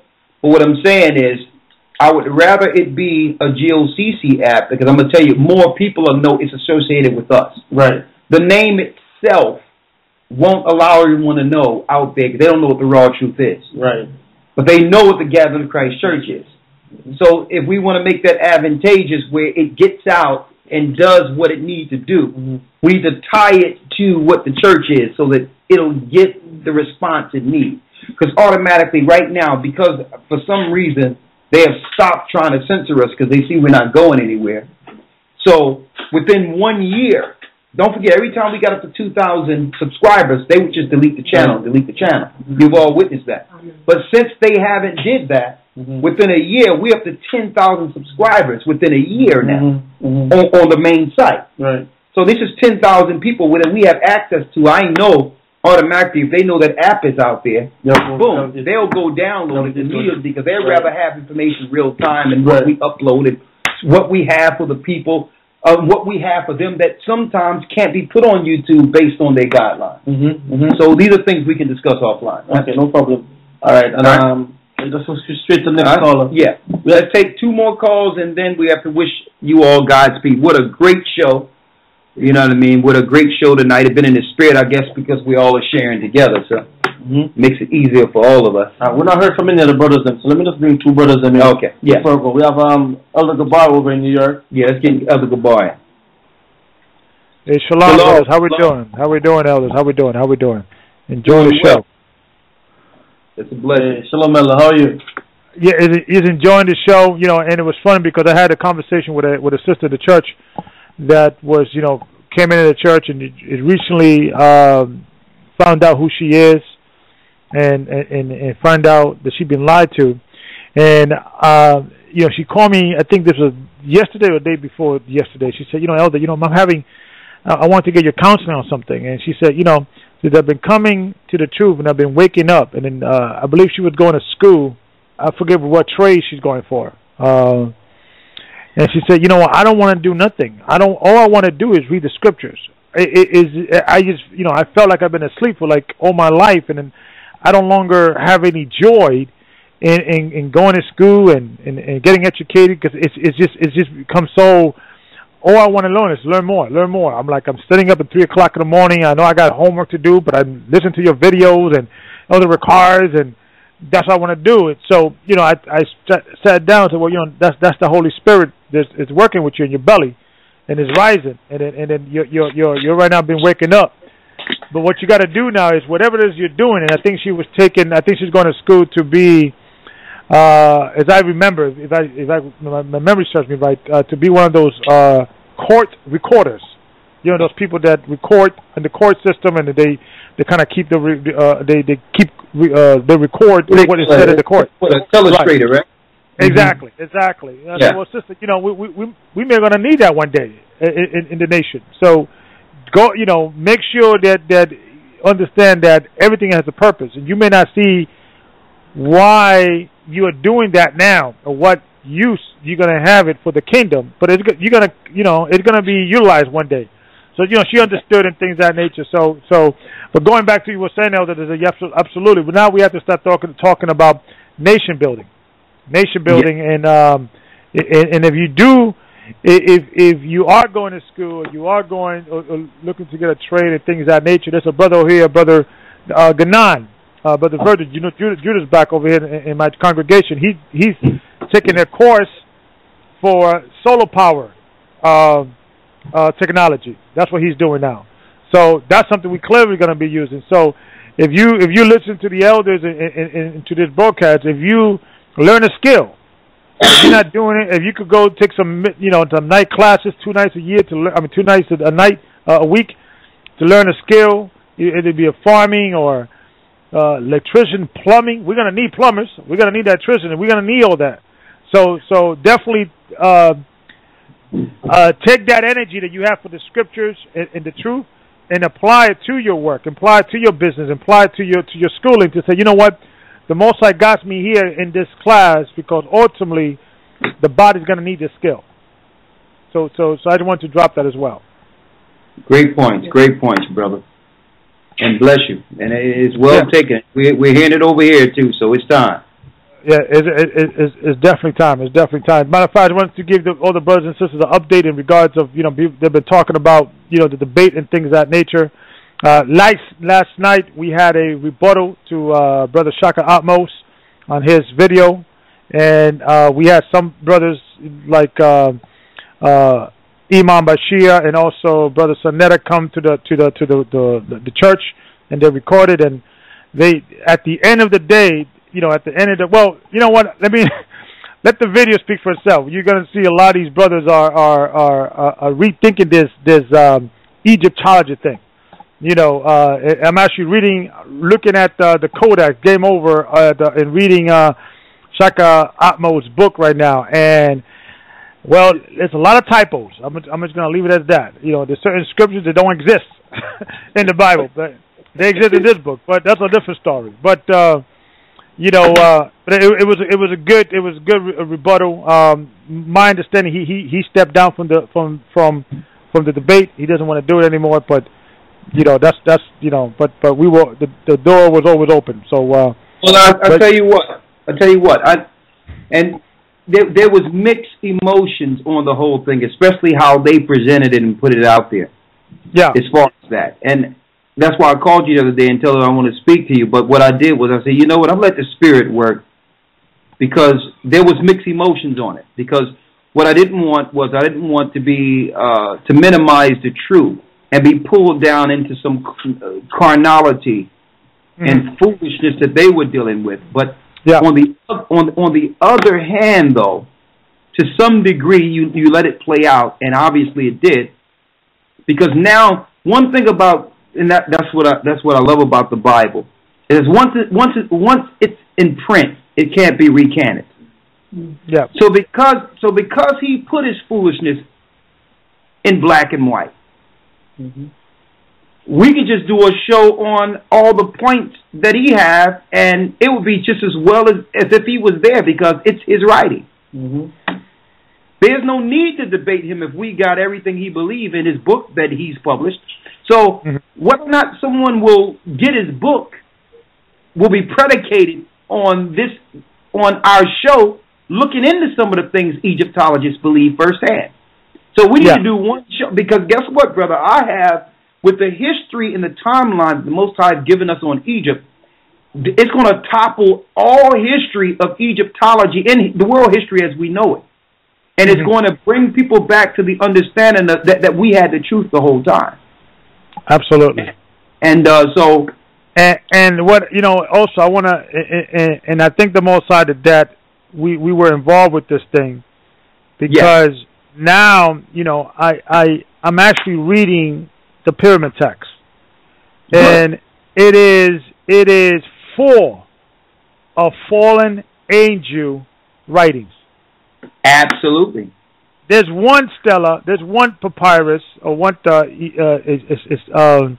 I can't remember which one was it. I think it was 412. Yeah, 412. Pyramid text 412. Read that when you guys have a chance. It's talking about the great. Boy, let me make sure I put this down. Excuse me here. It's pyramid text. Papyrus. Hold on. Yeah. Look at all these notes I still got to look at. Papyrus. Go ahead. Is pyramid text, and his ordinance is like spells or sayings 412. What, pyramid text 412? Yeah, it ordinance UTTERNANCES.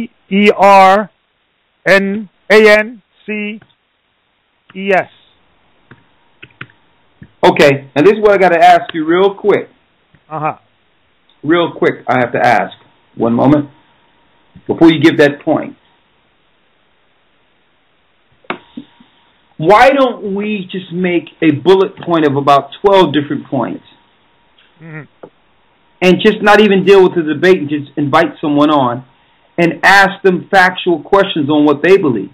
You understand? So that people can make a conclusion that this is really a satanic religion y'all dealing with. This don't have nothing to do. This have nothing to do with whether or not you believe in the Bible.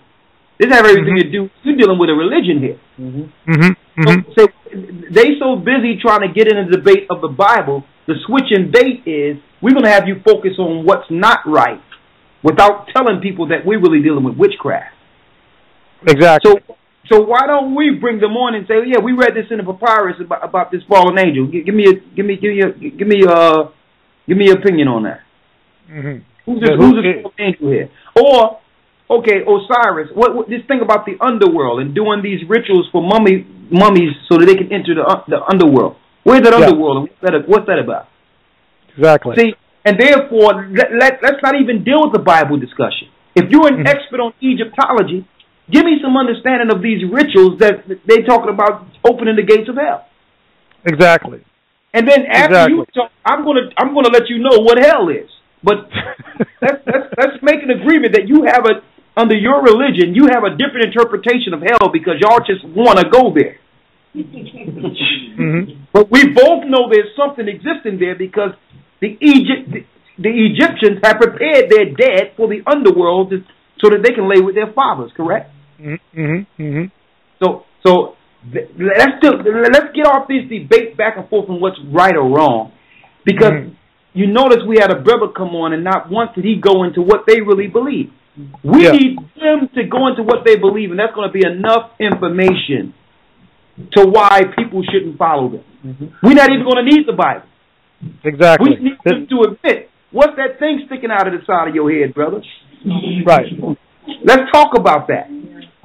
Yeah, and who's in Ordinance 412, who is what it says to say, the great one is fallen on his side. Who is the great one that has fallen on his side? Yeah. Come on. Who is this guy? Who is fallen? And it towards the end, it says, towards the end of the spell, it says, heaven will not be empty of thee forever. Heaven will not be empty of thee forever. So, we all know that, exactly. So, we all know Satan was fall. He's the great when it fell. Yeah. And then at the end, it says... but listen. Here's the wordplay, though. If we use biblical names for anything, they'll switch the conversation to that. So I wouldn't even talk about Lucifer or Satan or nothing. I'm just going to ask, according to the Egyptians, who's that? Who's that way that's going to go back to heaven? Because what they do is they are master diverters when you bring something out of the Bible. So I've learned. Listen, I'm not even going to talk about the Bible. Who's that? Who's that? That's going back to heaven right there. Where was he, and how did he get to earth? Who is he? Why did he fall? Why are you trying to get back there? Did something happen? So right. Who kicked him out? Who kicked him out? And then if they try to avoid the answer, right, it leaves the door wide open for us. Excuse me, since you don't want to talk about something, we're going to put you on mute real quick. Right. Let's go to the book of Isaiah. And let's talk about that Lucifer that fell from heaven. Right. You understand? So that's how we got to deal with these guys. We can't debate them, and because they so all over the place that no one point will ever get resolved. Exactly. We do it this way. I'll talk to you offline. Don't worry about it. But I'm ready now. Okay. So you know what? Now, every other month, I'm going to be coming back to England so that we can get this together over here. Right. And listen to what I'm saying here, brother. It's open for him to have a trip, and we can get every black Pan-African in England to support him. And we can have an open discussion, not on debating anything. You bring what you bring, and we bring what we bring. And at the end, let the people decide what's right. Exactly. Because what you're going to tell me is the beginning and origin of your religion, how it applied to us today, how it benefits for us today, and what is the prophecies going forward according to your religion. That's all we need to know. And if you have a direction for us, then that's beyond what we're bringing forth, then guess what? You got a house full of Egyptologists that's going to follow you back to the United States. You understand? And operate with you going forward. And so also, right? and also, Iman Bashir, he's willing to come on the radio show, and he wants to debate 2 points. The first point, did Christ really died on the cross? And is the Comforter mentioned in the Bible in Luke, 14, 15, and 14 and 16? Is it talking about a future prophecy or a future prophet? And is that prophet is Muhammad? So he's willing to come to the show to debate that. Okay, I'll talk to you about that later. If he don't want to get to the nitty gritty, if he want to talk some stuff he don't understand, then no, he can't be on the show. Right. But if he want to bring what the truth is, instead of these, he's picking and choosing what he want to talk about. Right. Then no, because it's unfruitful. I'd rather talk about vaccines for 6 hours. Right. Right, so that was out there. All right. But okay. as a stand now, Shaq can step down. He doesn't want to do it. So that's what we have. Yeah, I bet he did. All right, brother. Great job, great work. And I was getting mixed bags with the whole thing. But I say, let the Spirit play it out. Right. You don't know what the Most High is doing, right?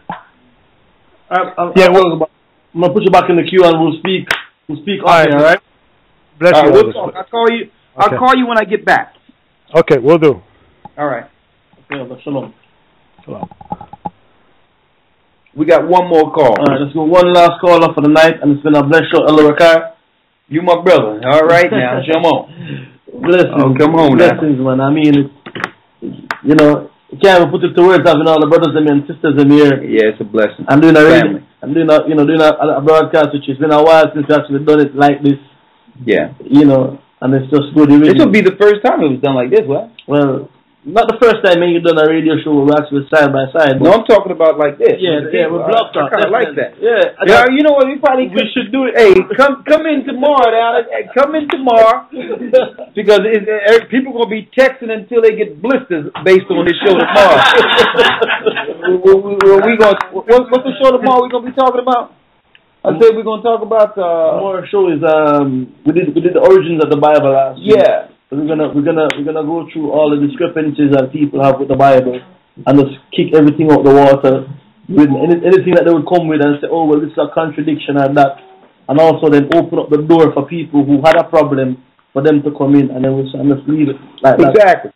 That means if you had a problem with anything we've taught in the past and may not agree on everything, then that's not a reason for you to speak with us so that we can conversate on what common ground we can operate on going forward. Because regardless of what you believe or I believe, all of us are between the crosshairs. So let's talk about what we can. Is there anything in the Bible you do believe that you agree with? And then let's start there then. Right? Another thing is that we're coming into a time right now where we will be dependent on each other. Yes.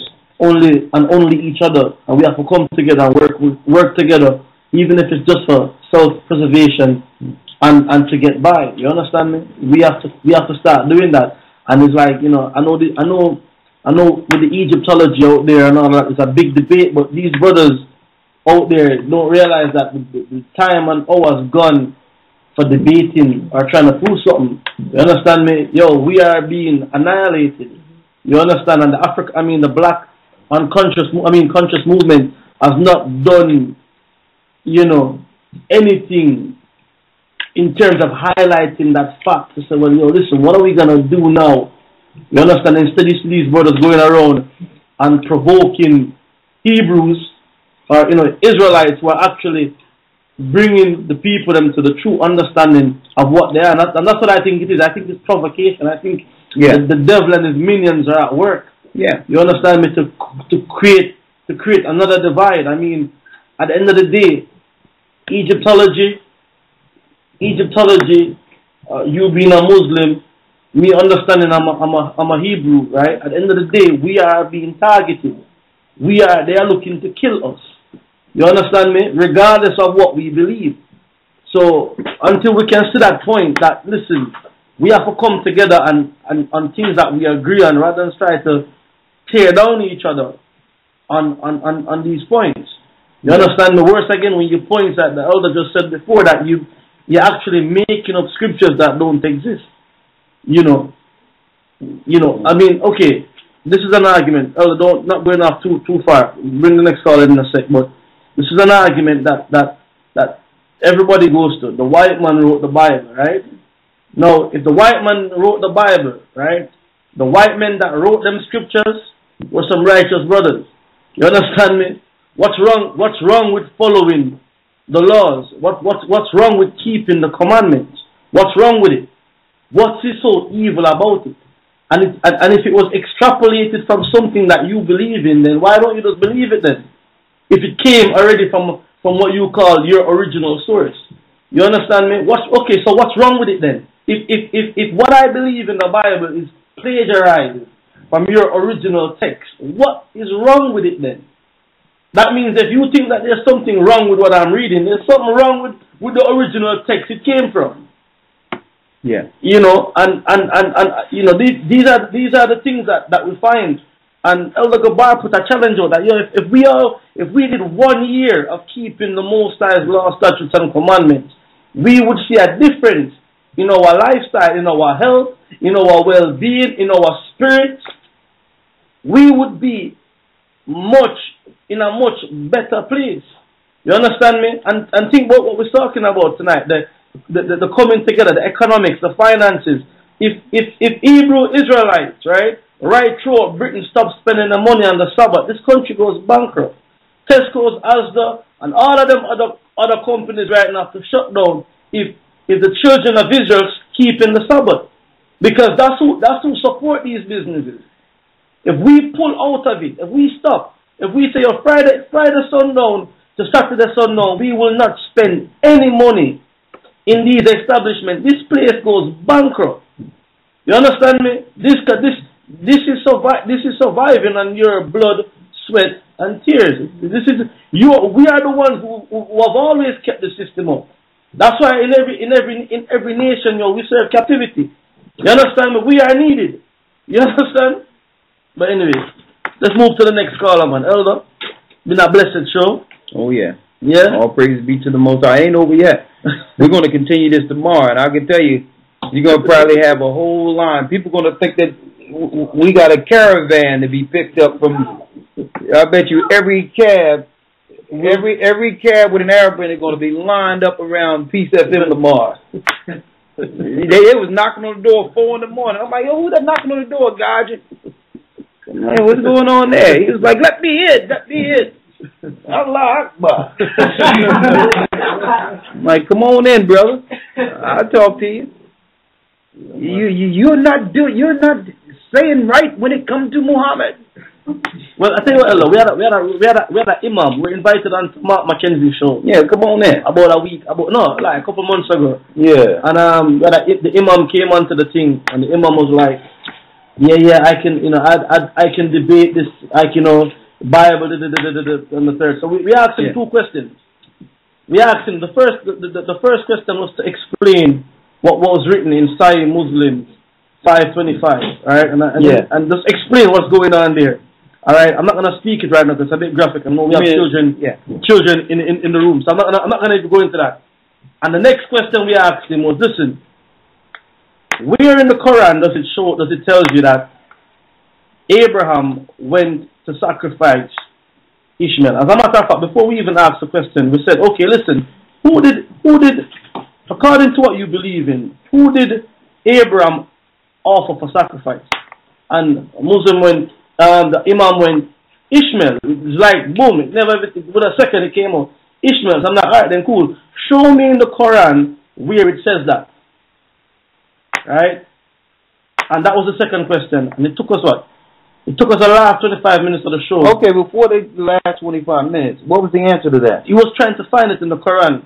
And for those of you who don't know, it's not written anywhere in the Quran that Abraham went to sacrifice Ishmael. Alright? So for the mere fact that the Imam started to look in the Quran to say he's going to find it, right? We had a problem right there. It took him the last 25 minutes of the show to actually start going into it, and then at the end he goes, okay, don't worry, it's here. I can show it to you. I was like, brother, just show it to me now. You're supposed to be the Imam and the authority. Where is it? And we said to him, listen, come back when you have the answer for the next show.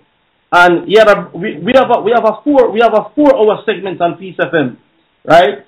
And we said, yo, come on Thursday to the 4-hour segment. And the guy who he was with in the background throwing hand gestures like, no. He goes, yo, listen. He goes, I'm coming. I was like, all right, cool. We're still waiting. You understand? It's been what? It's been about 3-4 months now since that show. He's out of here. Hey, coming back. I mean, and this is the thing. We had the Quran in front of us. Yo, show us in the Quran where it says Abraham went to sacrifice Ishmael. And if you do that, I'll become a Muslim today. I'll forget everything I'm doing, and I'm in Islam now. You with me? And yo, we're not seeing him. So you get me? So if people come in now, the thing is that we're awake and we know who we are, and we're not just awake and saying we're Israel. We're studying. Yeah. You with me? We're reading. You understand me? We're reading things that 10, 15 years ago would have never read. 20 years ago would have never read. And we're doing it now. We're waking up. So, listen, bring it. You understand me? But on a positive note, we had a Muslim on the show, Pakistani man, who has converted to Christianity 7 years ago. Yeah. And how I met him was in town. I was speaking to some Jehovah's Witnesses who were from Iran, who came over here to preach out the Bible in Arabic and all that. And he overheard me having a conversation with them. Yeah. And that's how I found out he had converted to Christianity. And he's been on the show, and he came out with some deep information. Yeah. Deep information. How the Quran was compiled on camel bone and leaf, was it? God, just going into all the hadith. Things in the Reddit said no Muslims read all the hadith. Yeah. So he knows he's coming out with things I've never heard. Listen, he brought some history, right? And told us that the first Quran that they wrote, right, there was about 4 men who could have read it. And then 4 men, before them 4 men could have translated it, it got ate by goats. You with me? That's your... you get me? It was written on leaves. He said, when Muhammad died, right, they were so caught up in Muhammad's funeral or his death, his whole death business, that goats came and named what was written down, right? And then, listen, you know what, Ella? I'm gonna see if we can squeeze that brother on the show. That's not what squeeze him in. Yeah, we'll squeeze him in tomorrow. You with me? I let him come bring some of the information. Let's get this one call because we get late and I got about to do it. Alright, let's go to the last caller, man. Alright, who we got? Brother Aaron with a comment. Brother Aaron, how you doing? Talk to me. Hello? Hello? Hello, shalom, brother. How y'all doing? Shalom, we're doing well. I was calling in about the home births, me and my wife we've had 4 home births at home. All of our children they haven't had any vaccines. They're strong, and really it brings your family close together. Men really for the men, it's like there's nothing more greater than seeing the power of the Most High, like just use your wife and perform life right in front of you, and you know it's truly a blessing to see that. And we had a set of twins maybe 2.5 months ago, and the doctors we went to just to do like ultrasounds to check on them because we never had identical twins, so. The doctors was like, oh, well, one of your sons, he's breached. We're gonna have to perform, and make sure everything's all right. And we're like, nah, we're okay. We got a midwife. We're gonna make sure everything's all right. And we just kept praying and asking the Most High to work with us. And he really stepped in. I called my mother-in-law. She came by just to. To stand by and help out whenever I needed her, and it's nothing like just seeing your children come into the world. It really increases your faith, and you really focus in. And I just wanted to let everybody know that if you keep pushing and keep believing and keep searching, he will find you. My wife, she for the women out there who want to do home birth and stuff like that, she got a lot of information that she can give you.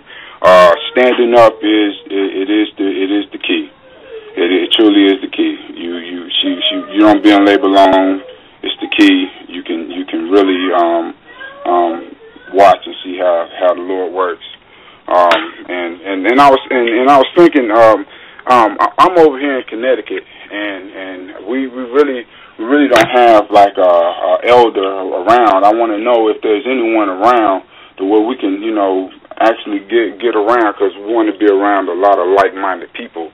And right now, it's just me and my wife, and she homeschooled all 7 of our children, and she got a lot of information on that too. It's just that we're trying to push ourselves to pretty much get into an area to where we can be around, like-minded people, as I said, and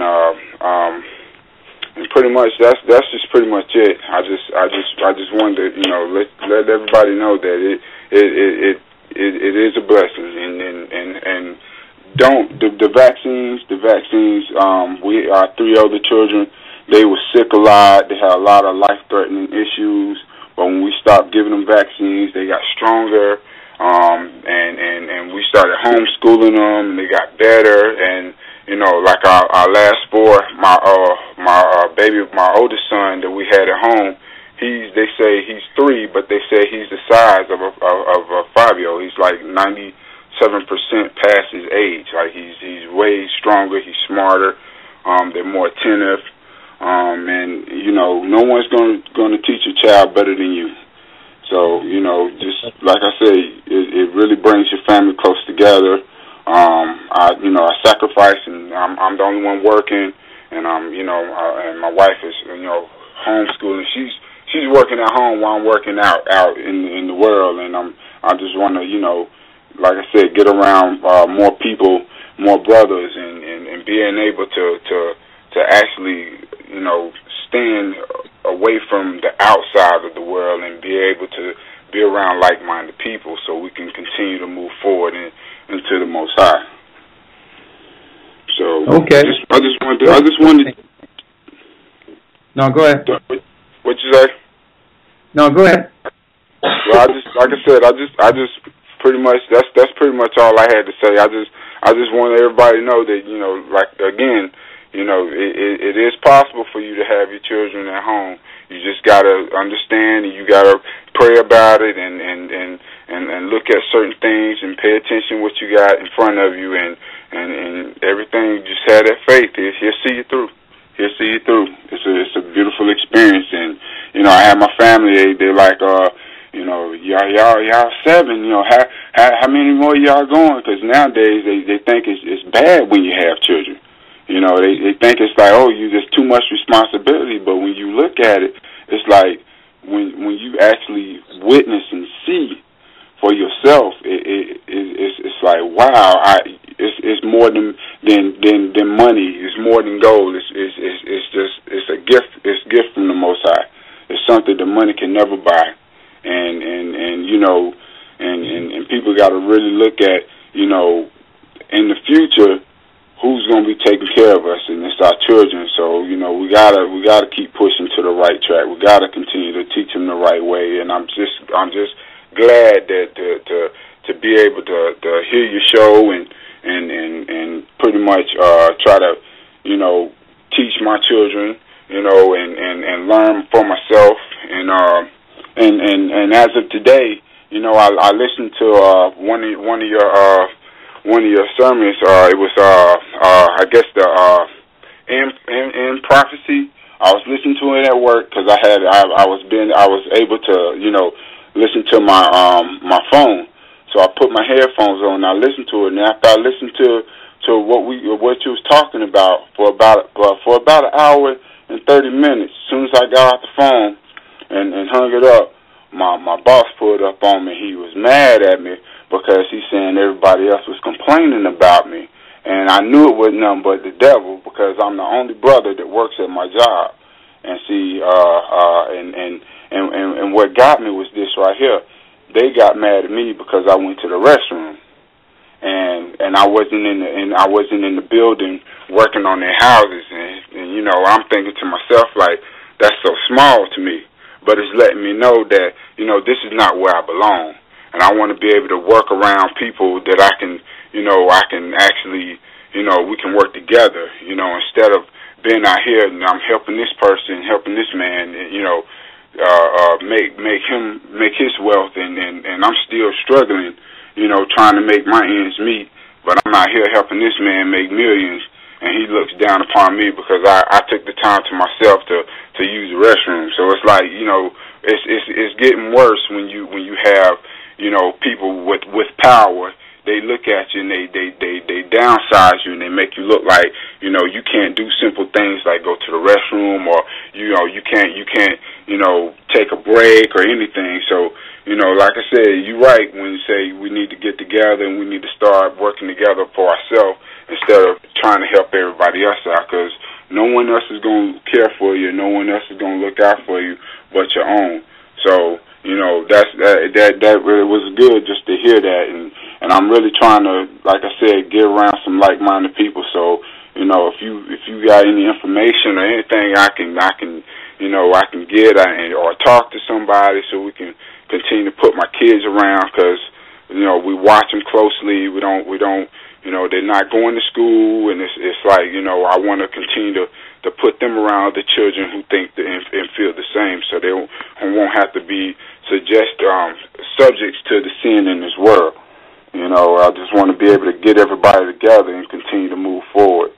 So that's pretty much all I had to say. I'm just, you know, I just want everybody to know that you with the Most High and the faith, you can have your children at home, and you do not need that doctor in your face like that, you know, because it was you and your wife when y'all conceived, and it can be you and your wife when the Most High comes to bring forth life. So just to let everybody know that, you know, it truly is a blessing. Your children are truly a blessing.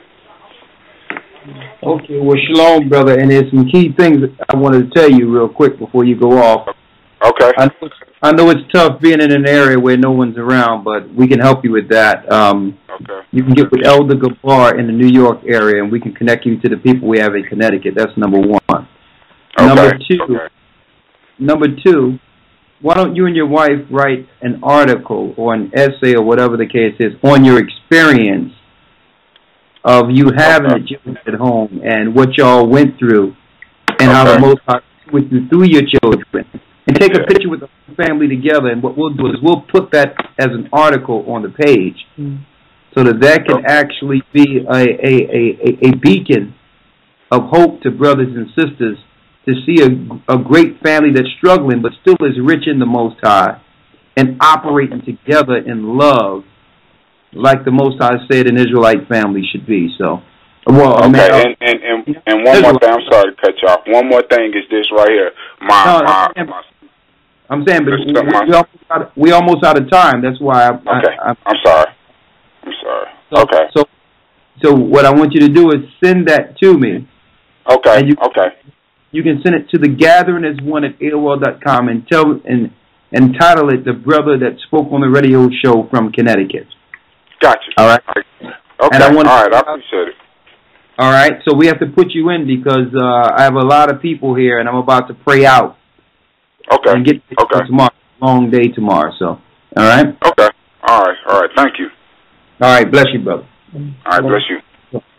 And the next thing I wanted to say also is that for those that was asking about the academy, you can get in the academy and join it by sending an email to Gathering as One. That's the number 1 at AOL.com. And if you want to participate in the academy, we'll be more than happy to get you through. There's still a lot left, and if you missed the weeks, I think we're in week 7 coming. What I can do is I can make sure the prior weeks in videos and PDF studies be sent to your email so you can catch up, and then you can come in starting this coming Sunday if you wish. All right, with that, I'm going to say shalom, brother. It's been a blessing. Definitely, most definitely. All right. One more announcement before we go. Yes. This Sabbath, we are in Birmingham for the Sabbath gathering, all right? Yes. And if you're in the UK and you want to be a part of this gathering on this Sabbath, email me at gocc144uk@gmail.com and we will send you the details, all right? That is this coming Saturday in Birmingham. Yeah. All baptized members are expected to be there. We're going to have a discussion with baptized members only, and also a segment of the class where we're going to have open to everyone. Yeah. So please be there. We'll be starting at what time we're going to be starting at? 1 o'clock. We'll be there from 1 o'clock sharp. As if you email me, I'll send you the address. All right. And hope to see you there. All right. Blessings, everybody. Okay. That's it, man. And we hope that everybody that's in England can come to Birmingham. If you can't, we understand, but it's going to be the last time that I'm going to be meeting with everyone before I fly out and have to fly back. So we want to just keep this thing going and have it be what the Most High intended. All right? With that, I'm going to say shalom, stay strong, and Kwam Yeshua. Let me give you all a round of applause. We got an audience. First time we had an audience within a radio program. I kind of like this, you know. This is something that we have to continue with sometimes. And for the brothers and sisters that have joined us through Ustream, we thank you all. And what's this blog talk, right? Yes.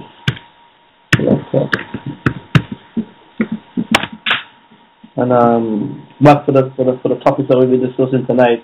I thought I might close off the show tonight with this song here. You with me? Check this out. Go ahead. All right. Everybody, Kwam Yeshua, and be safe till we speak again. Shalom. Bless you. What more you need to see? A time feel we flay, and time feel we flay, and time feel we flay.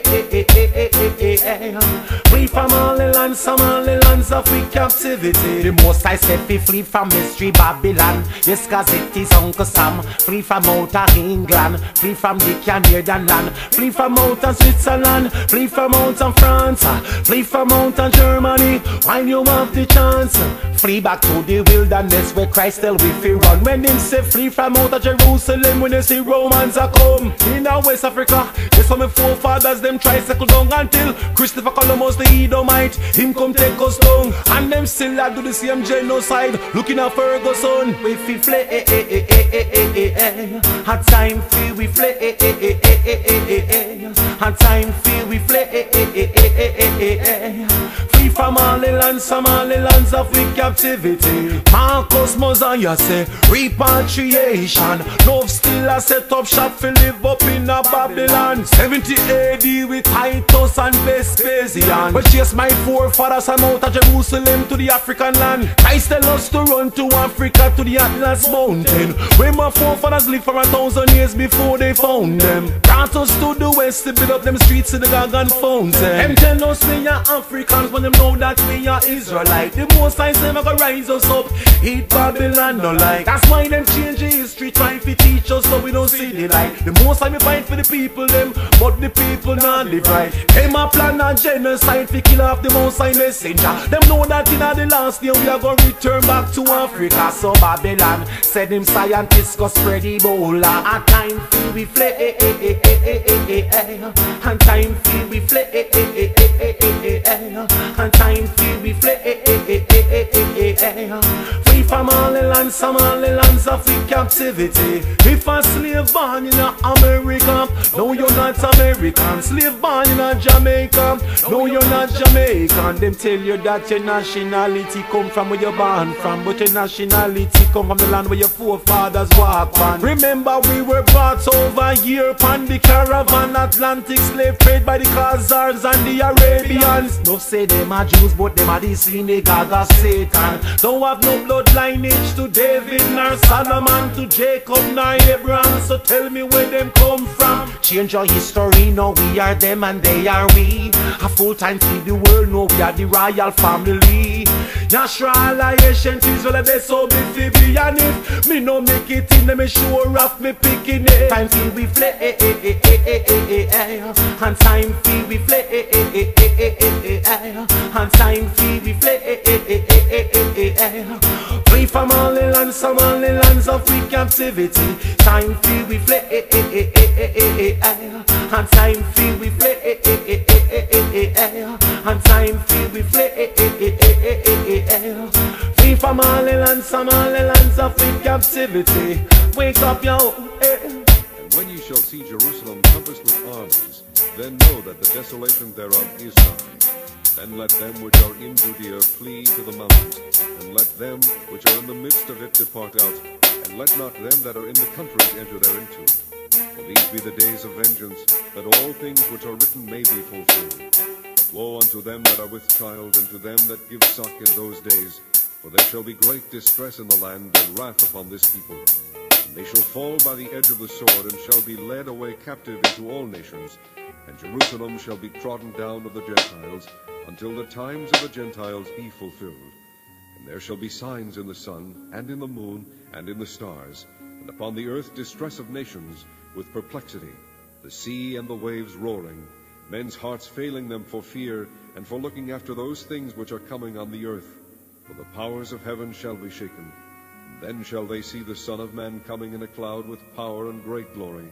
And when these things begin to come to pass, then look up, and lift up your heads, for your redemption draweth nigh.